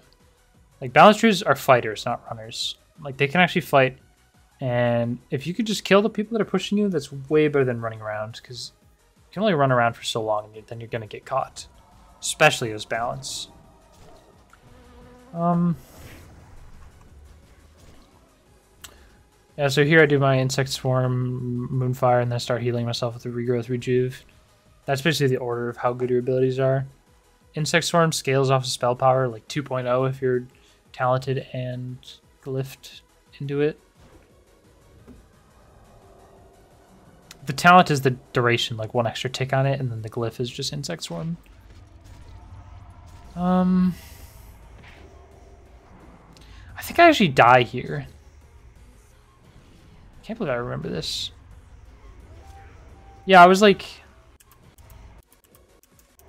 Yeah, this was like a mistake because I didn't realize that I could just get 100 zeroed during the first like 2 stuns. Because there's not very many like actual good rogue players. So I learned here that you'd... If there's even a chance that you could get opened on, you need to be in bear form. I thought I was going to be fine, so...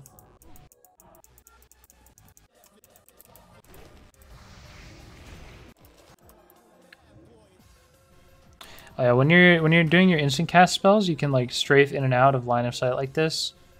You can use it both to interrupt casts or to make it harder for somebody to target you, begin casting, or even do their own instant casts. Like I think like here when I do this first one, I could get intercepted there, but he didn't get it because he wasn't ready to. And so because I was behind the wall, it stopped him from intercepting me as quickly. You can also precast Nature's Grasp, by the way, because it does so much damage. A lot of times it's worth casting. It lasts 45 seconds. It's just some free damage that you can prepare ahead of time. It's kind of similar to your like Regrowth and Rejuve ahead of time. Yeah, I guess I should explain that, like, because your Regrowth and Rejuve are so strong, same thing with your Healing Touch, actually. You're kind of a decent healer, especially, like, just for 2 seconds of healing on somebody else that's FCing on your team. Getting a Regrowth and a Rejuve off of on an FC on your team is over 2,000 healing, which is a ridiculous amount of healing for 2 seconds of being in contact with somebody.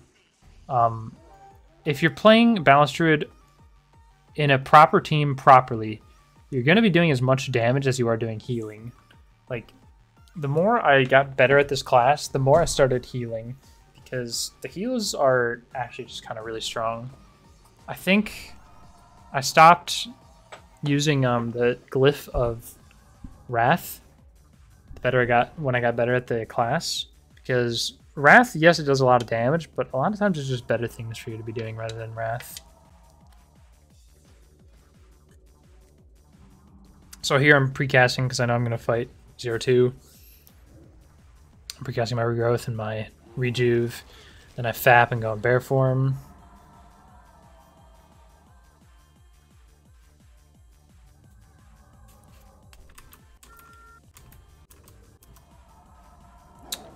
And then I got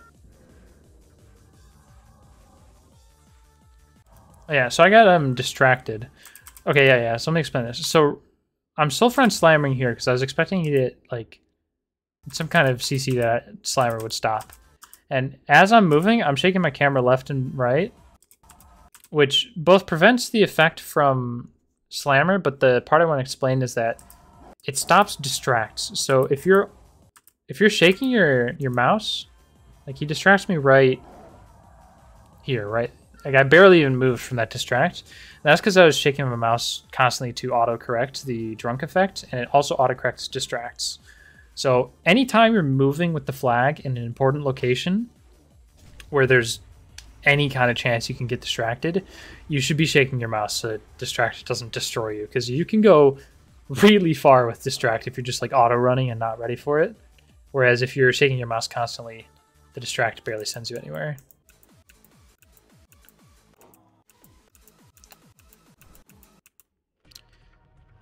And on defense, you can kind of do the cycle as balanced druid. If you're at FC, you can do the cycle of come out of bear form, insta-cast regrowth, and then cast rejuve and go back into bear form and then drink. That way you always have a hot on you, and there's only like small gaps of time where a rogue could open on you, where you don't have bear form or hots going.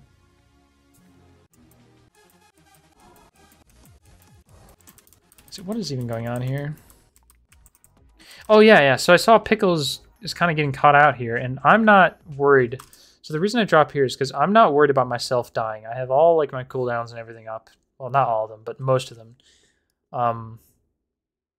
And I don't want Pickles to survive this, and I don't want Pickles to kill anybody on my team. So I come here to try to help clean up the fight and to make sure that he's committed and that he's going to die with a 26-second res timer. All right, so he was probably going to die anyways, but I just want to make sure that I could like hit him with a fairy fire or something to prevent him from not getting staggered there. Because now he's really staggered from his team. Legacy 02's here, sort of ready to try to do something, and Pickles is nowhere to be found, right? You see 02's here, and Pickles is not because we staggered Pickles earlier. And you see this whole fight, Pickles is not here. Whereas if Pickles had survived there, I would just be dead here against Pickles and 02. Okay, so let's see what happens in this fight. So I use my chicken here, Shirley. Your chicken lasts 2 minutes, and you can swap off of chicken after you use it. Oh, so I'm targeting around to see where the rogues are. I think 02 just went stealth, so I'm about to chicken Shirley after I use rejuve. Oh yeah, cat form shows you where players are. Track humanoid is a really good ability. Surely I chicken now. Because I couldn't get the fairy fire. There's chicken. Okay. Chicken is really good at getting people out of stealth. It also does a lot of damage, actually. And so he's running, I think, for the chicken right now.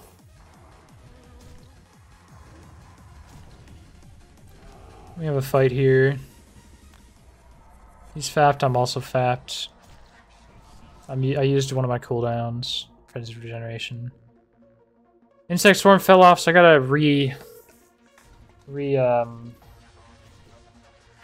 dot him there, but he was gonna rocket helm me right as I redotted. So ideally I would have slammered and then dot him there. And then the only thing he could do is vanish. Ended up working out. I think he got a 30-second res timer as well, which I bet he's pretty upset by.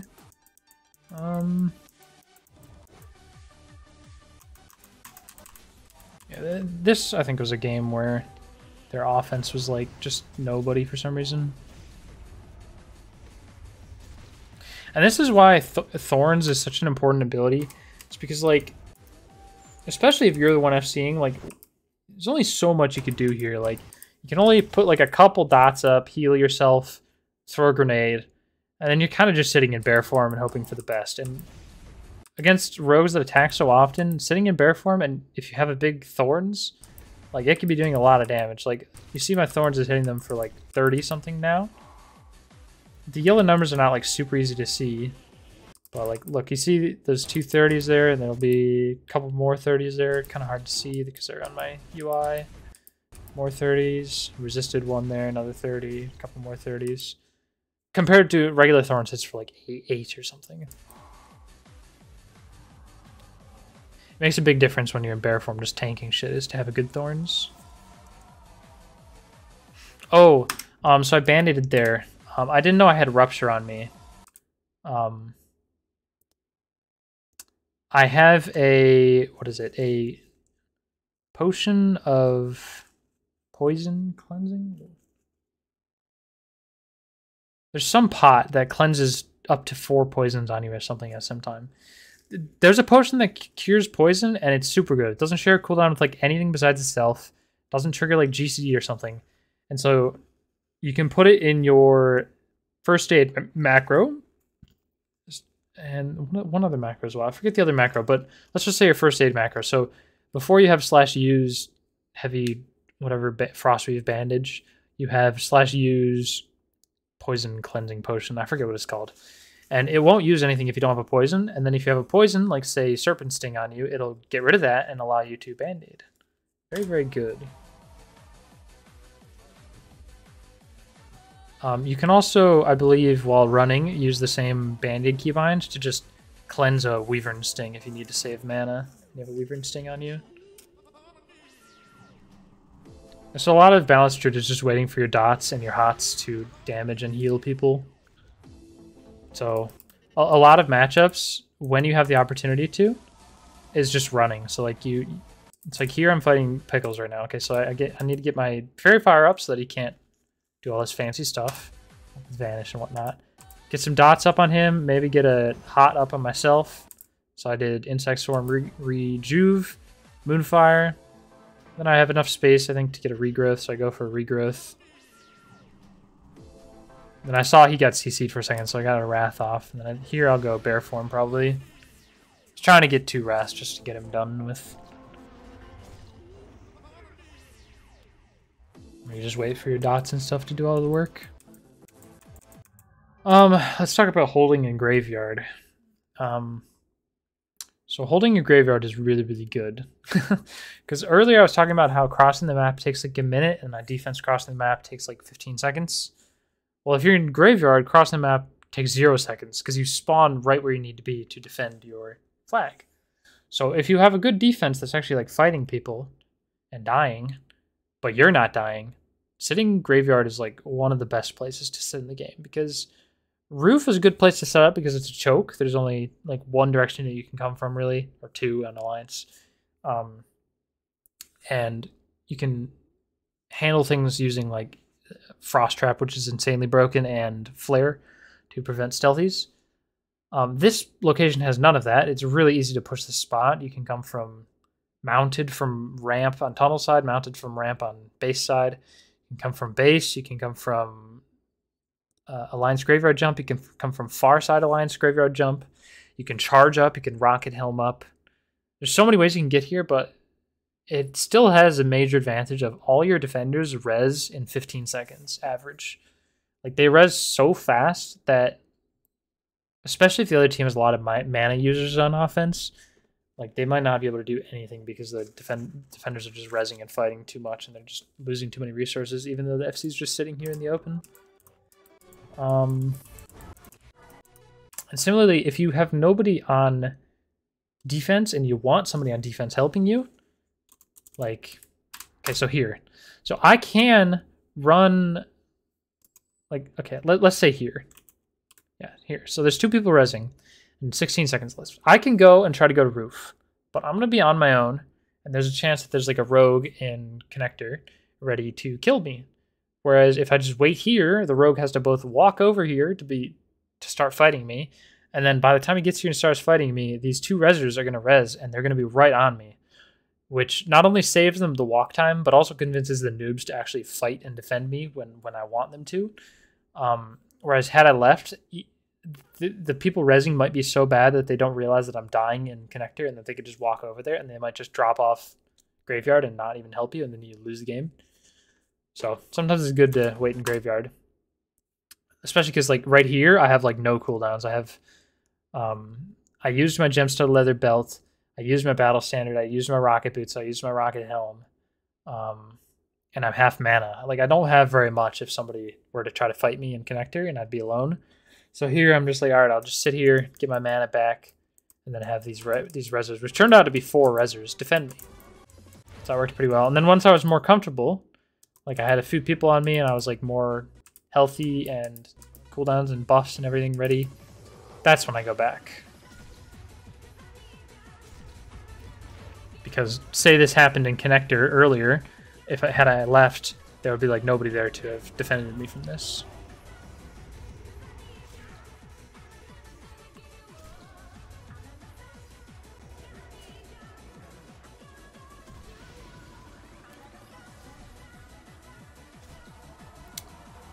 Hazard good fear.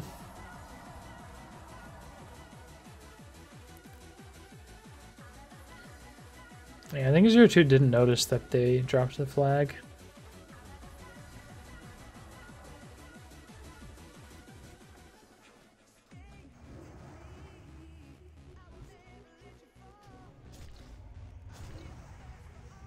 So I keep going for these like Moonfire, Fell Iron Bombs. It's a really good combo to use.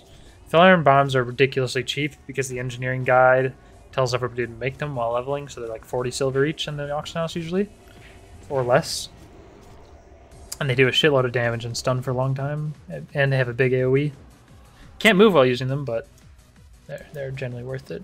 Let's see, what is going on in this fight? Okay, because this is starting to get dicey here with the second rogue here now. Pickles and 0-2 on me here. Need to FAP here, use AGM. Maybe press my oh shit button. Get Frenzy Regeneration off. Probably use a Hellstone. You see I slammered there. I was actually ready for this time. So I slammered and then the blind here breaks. Like normally if I didn't slammer here, I think I just die here. If nobody breaks this blind, they both get a re-stealth here, and they just ambush me, and I die. Or at least one of them gets a re-stealth and I die. Also broke Gouge there, I think. See, I'm gouged here and he's waiting, and then Slammer ticks and I get out. I capped off the Slammer. It's just an example of how to use Slammer. Just Pickle raging about Slammer. Yeah, if you didn't know, Slammers should be allowed because Hunters and Rogues are broken as fuck. That's basically the gist of it.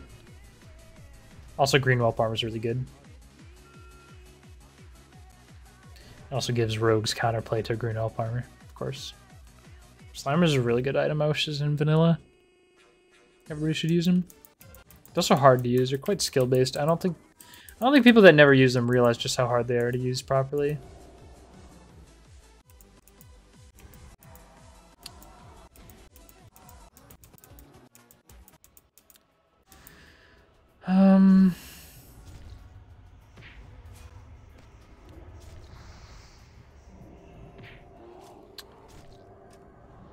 How much else there is I want to cover. I feel like I've covered most things. You can see how good the Frenzied Regeneration glyph is every time I use it. It's insane.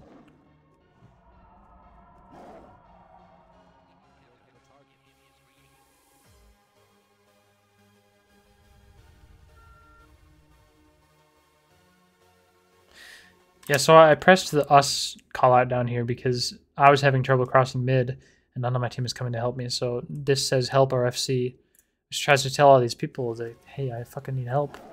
Because they're all just like randomly fighting and they should be helping me cross right now. Especially because the other team hasn't even picked the flag. Like, this is a cap if you just give me a cross. This is another common combo as well, is you grab the Resto and you line of sight and you start healing yourself with regrowth, rejuve, and maybe a healing touch or a band-aid. A lot of times when you do this, you only get like 1 or 2 ticks of Resto. Like, I'm completely here and like people are chasing me, so I'm only going to get a couple ticks of this. But it gives me enough that the regrowth and rejuve lets me stall for a while. So let's see how long. Oh, I guess I have the flag here, so I mean, keeps me alive here. But say I didn't have the flag, it just helps me stall longer. It wastes the opponent's time. And like, you can, based off the res timer, choose a time to stop healing yourself and cancel all your hots and everything to die and instantly res. And so you wasted their time, especially if they're a mana user. They'd be like after that. And you would instant res, for just as an example. So here, as a druid, when you do jumps, you should shift every time you do a jump, so that if you're slowed, it unslows you and you get your jump as you would normally expect it.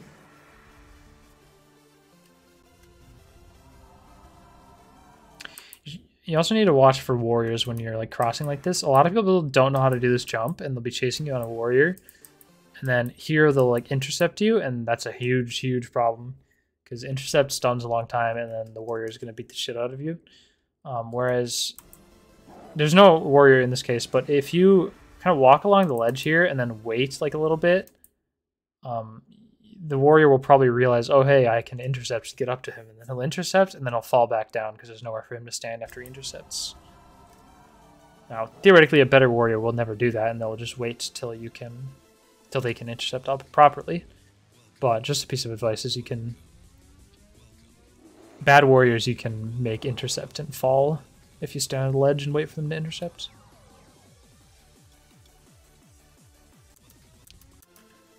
So this is an example of, here's a good spot to either land a jump or strafe for a second before you go in. I mean, I'm cat form here, but say you were travel form. This is a good spot. You would like jump and land or strafe for a second, and then go in and hold forward. And then right before you get into the flag room, you jump one more time. And that jump, when you land, it will cancel your travel form. But if you time this next jump, you get one more jump, chain jump. It's a bunny hop, basically, where it shifts you out of travel form right as you're jumping, and then you get one more travel form speed jump, even though you're back in human form already. That'll give you a consistent, like, travel form into flag room.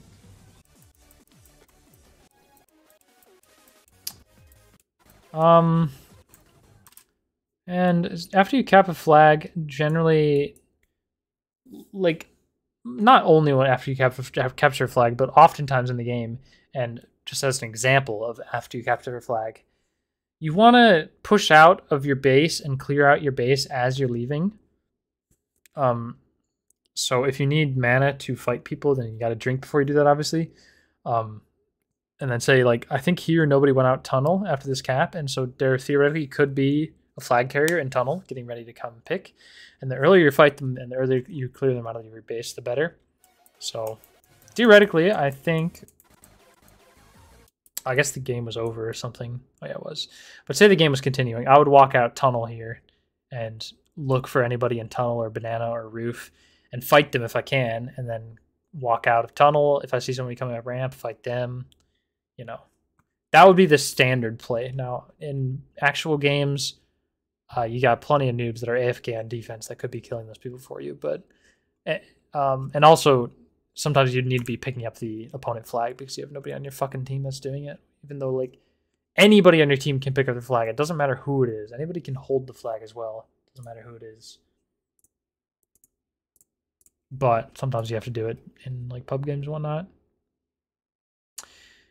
All right, I'm going to pull up one more, and I don't think I'm going to watch it. I'm just going to look at a few things and see if I think of anything I want to talk about.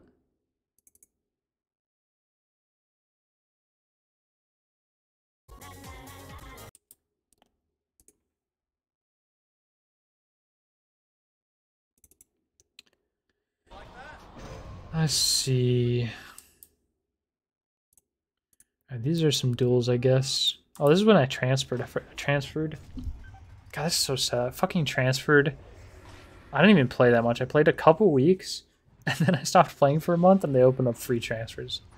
I fucking spent so much money. I fucking hate Blizzard. Anyways, this is just an example of what we're doing here is we're just like dueling back to back to back to back to back to back, and using basically whatever we want to. Because in Battlegrounds you're going to be using basically whatever, and so sometimes you're going to have some things up, sometimes you're going to have some things not up, so you don't want to wait like 5 minutes in between every duel. Make sure you have all your cooldowns, because in an actual game you're not going to have that. Every situation is going to be a little bit different, and so the more you can be comfortable in all kinds of different situations, like, the better. So I have a swing timer. So this is an example of my swing timer in the middle of my screen is ready. All right, so I'm running up. I think I Moonfire here, right? And, like, I was already auto-attacking him, so it would have swung anyways. But say I didn't have him targeted, and I just walk around the corner, I press Moonfire. If you didn't have the start attack macro, you wouldn't get this swing off. And you see it right there. That is actually the swing. It's really, really delayed.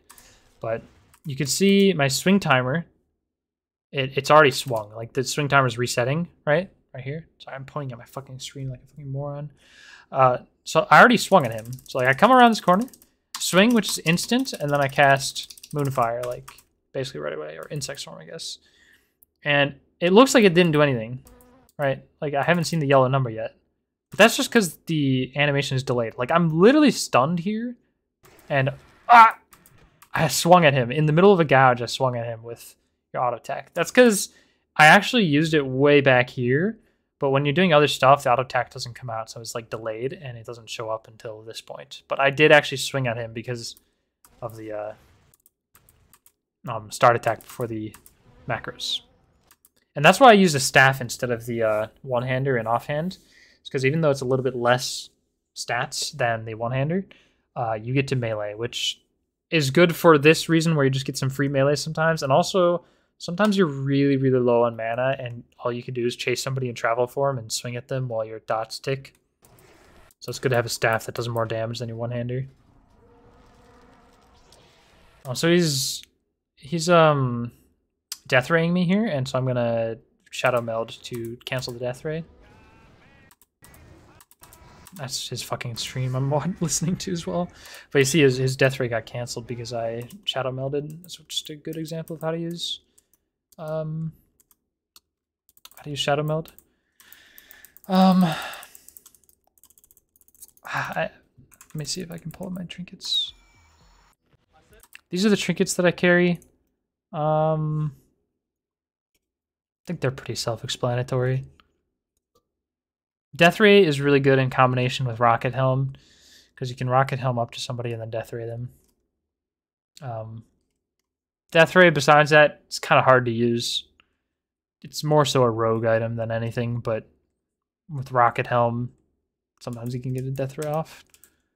Oh yeah, and so when I was doing these duels against 0-2, getting some rogue practice, I realized that against rogues, in a 1v1 situation, stamina is actually pretty good, and obviously greed and whelp armor is really good as well.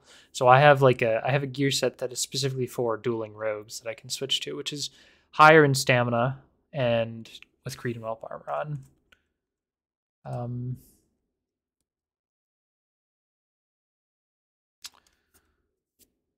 So let's see what else we got. Is there anything else I want to talk about? Skills. If you didn't know, weapon skills, defense matters.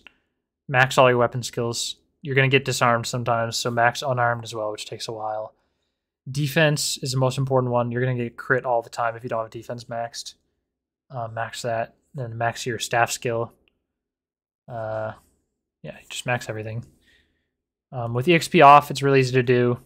You can just kill whatever, take damage from whatever.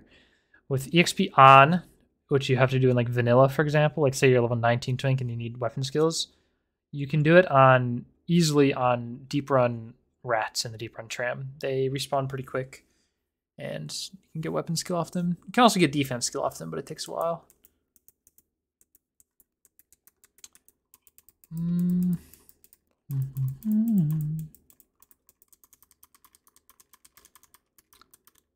Yeah, it's like these duels I would like precast, rejuve, and regrowth.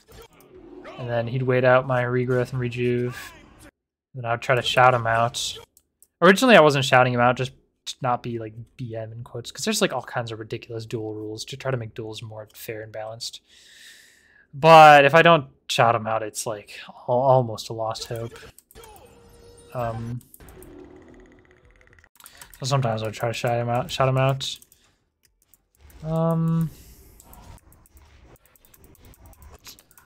Yeah, I mean, the duels are whatever, you just gotta learn how to play your class. I'm just trying to figure out if there's any other... Make sure you get a mana bar on your druid so you have a mana bar visible when you're in other forms. I'd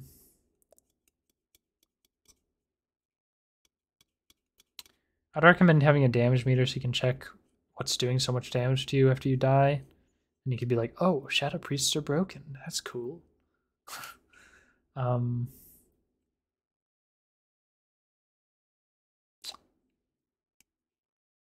Yeah, I don't know. I think that's basically everything I want to cover. I think I covered most things. Oh, engineering and herbalism in Wrath is what you use. Surprisingly, alchemy I think is actually like really close to as good as herbalism. So if you can't be bothered to level herbalism, I would recommend alchemy. The only reason for this is because spell power is really good on balanced druids. Like, did I go over stat weights? I guess I could go over stat weights really quick. But you get like 12 extra spell power from an arcane elixir as alchemy, and then you have that every single time you're alive at all times. And so that 12 spell power actually starts to stack up pretty well against the Lifeblood's 90 stamina every 3 minutes.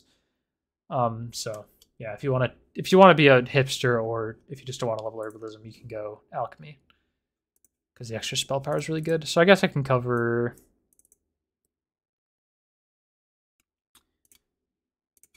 just bis and stat weights really quick. I mean, this is just the bis. I mean, you're never gonna have this exactly equipped because you're gonna have like gemstone leather belt equipped. You can have rocket boots equipped. Sometimes you can have different trinkets equipped.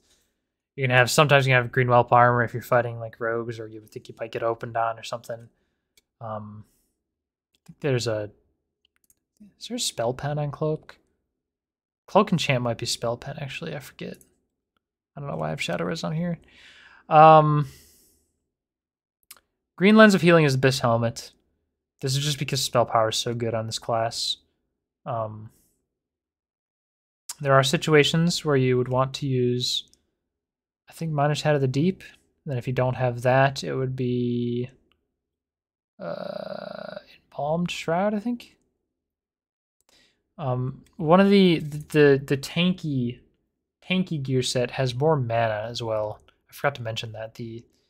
So a lot of the games I start in a tankier gear set that is only like a third DPS and then 2/3 kind of like hybrid DPS tanky. It's also like eagle gear that has some mana. So like these pants in my tanky set, instead of these, I'll be using Necromancer leggings. A lot less spell power, but you get a lot more mana and some more stamina. That's just one example. So you can yeah, I didn't explain this part. So if you start the game with a set that has more mana, it's like kind of eagle style gear. Then after you use that mana, especially as a night elf, once you drop combat, which you could do with Shadow Meld, you can Shadow Meld, drop combat, switch to your full DPS gear, and then you're still at max mana, even though you've cast 1,500 mana worth of spells. All right, just as some loose, what are these called? Stat weights. If you didn't know, stat weights are the best way to determine if one piece of gear is better than another. Stat weights are completely dependent on situation, and they change depending on the situation. So obviously, if you're FCing, the stat weights are going to be much more favored towards stamina than spell power. So this is just kind of a averaged baseline that you can use as a balanced druid that's mostly playing as a DPS. Now, let me explain, I guess, before I go into this. Your role as a balanced druid is a mid player. You can play defense, you can play offense, and you can play mid, but your best spot is in mid because people run by, you just dot them up. People run by, you hot them up. Defense need help, you go help defense. You can be a temp flag carrier for your defense if they die on like top of tunnel or something. Offense needs help, you can go on offense. Your standard position should be mid, but in public games, even in private games, most of the time you're going to be playing offense because not enough people play offense. But anyways, as a mid player, let's just say your role in the game is mid. These are rough stat weights. Spell power is a little bit better than stamina. I give it about 1.2 to 1. Armor, actually a pretty darn good stat. Quite high on armor. 40 armor is worth 1 stamina. I don't think this is my newest numbers for my stat weights, but the important ones, like hit rating isn't even on here, so this is kind of old. But the important ones are stamina, spell power, resilience, and intellect. So resilience, a lot of people don't really know how to calculate that. It's not directly calculatable, but it's pretty close to calculatable. And it turns out to be about 0.65, which is quite good, actually. So, like, this gives, like, 12 resilience, for example. That's, like, 8 stamina, almost. Pretty good.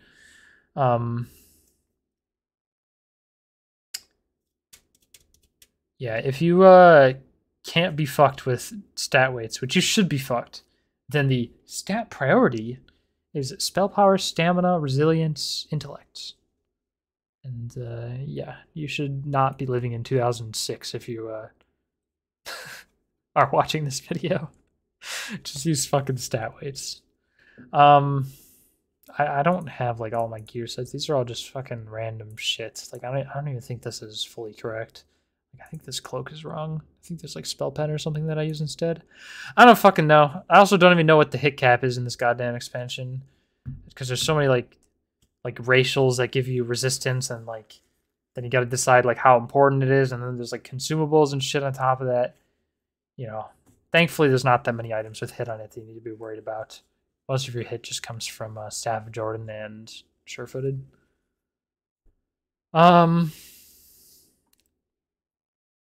Yeah, I think that's it. If you watch this whole thing, congratulations to you. I hope you learned something. I'm not fucking... I'm not planning on making some nice videos for this anytime soon, so this is what you get for now. Especially because I'm unsubbed. But maybe someday. Maybe there'll be some more twinking in the future. I'll make some more twink videos, but this is what you got to deal with for now. Hopefully I covered a lot of stuff. I'm sure it's not everything, but I mean, how much can I cover? I mean, fuck it. Did what I did. Did what I could do. All right. Thanks for watching. Peace.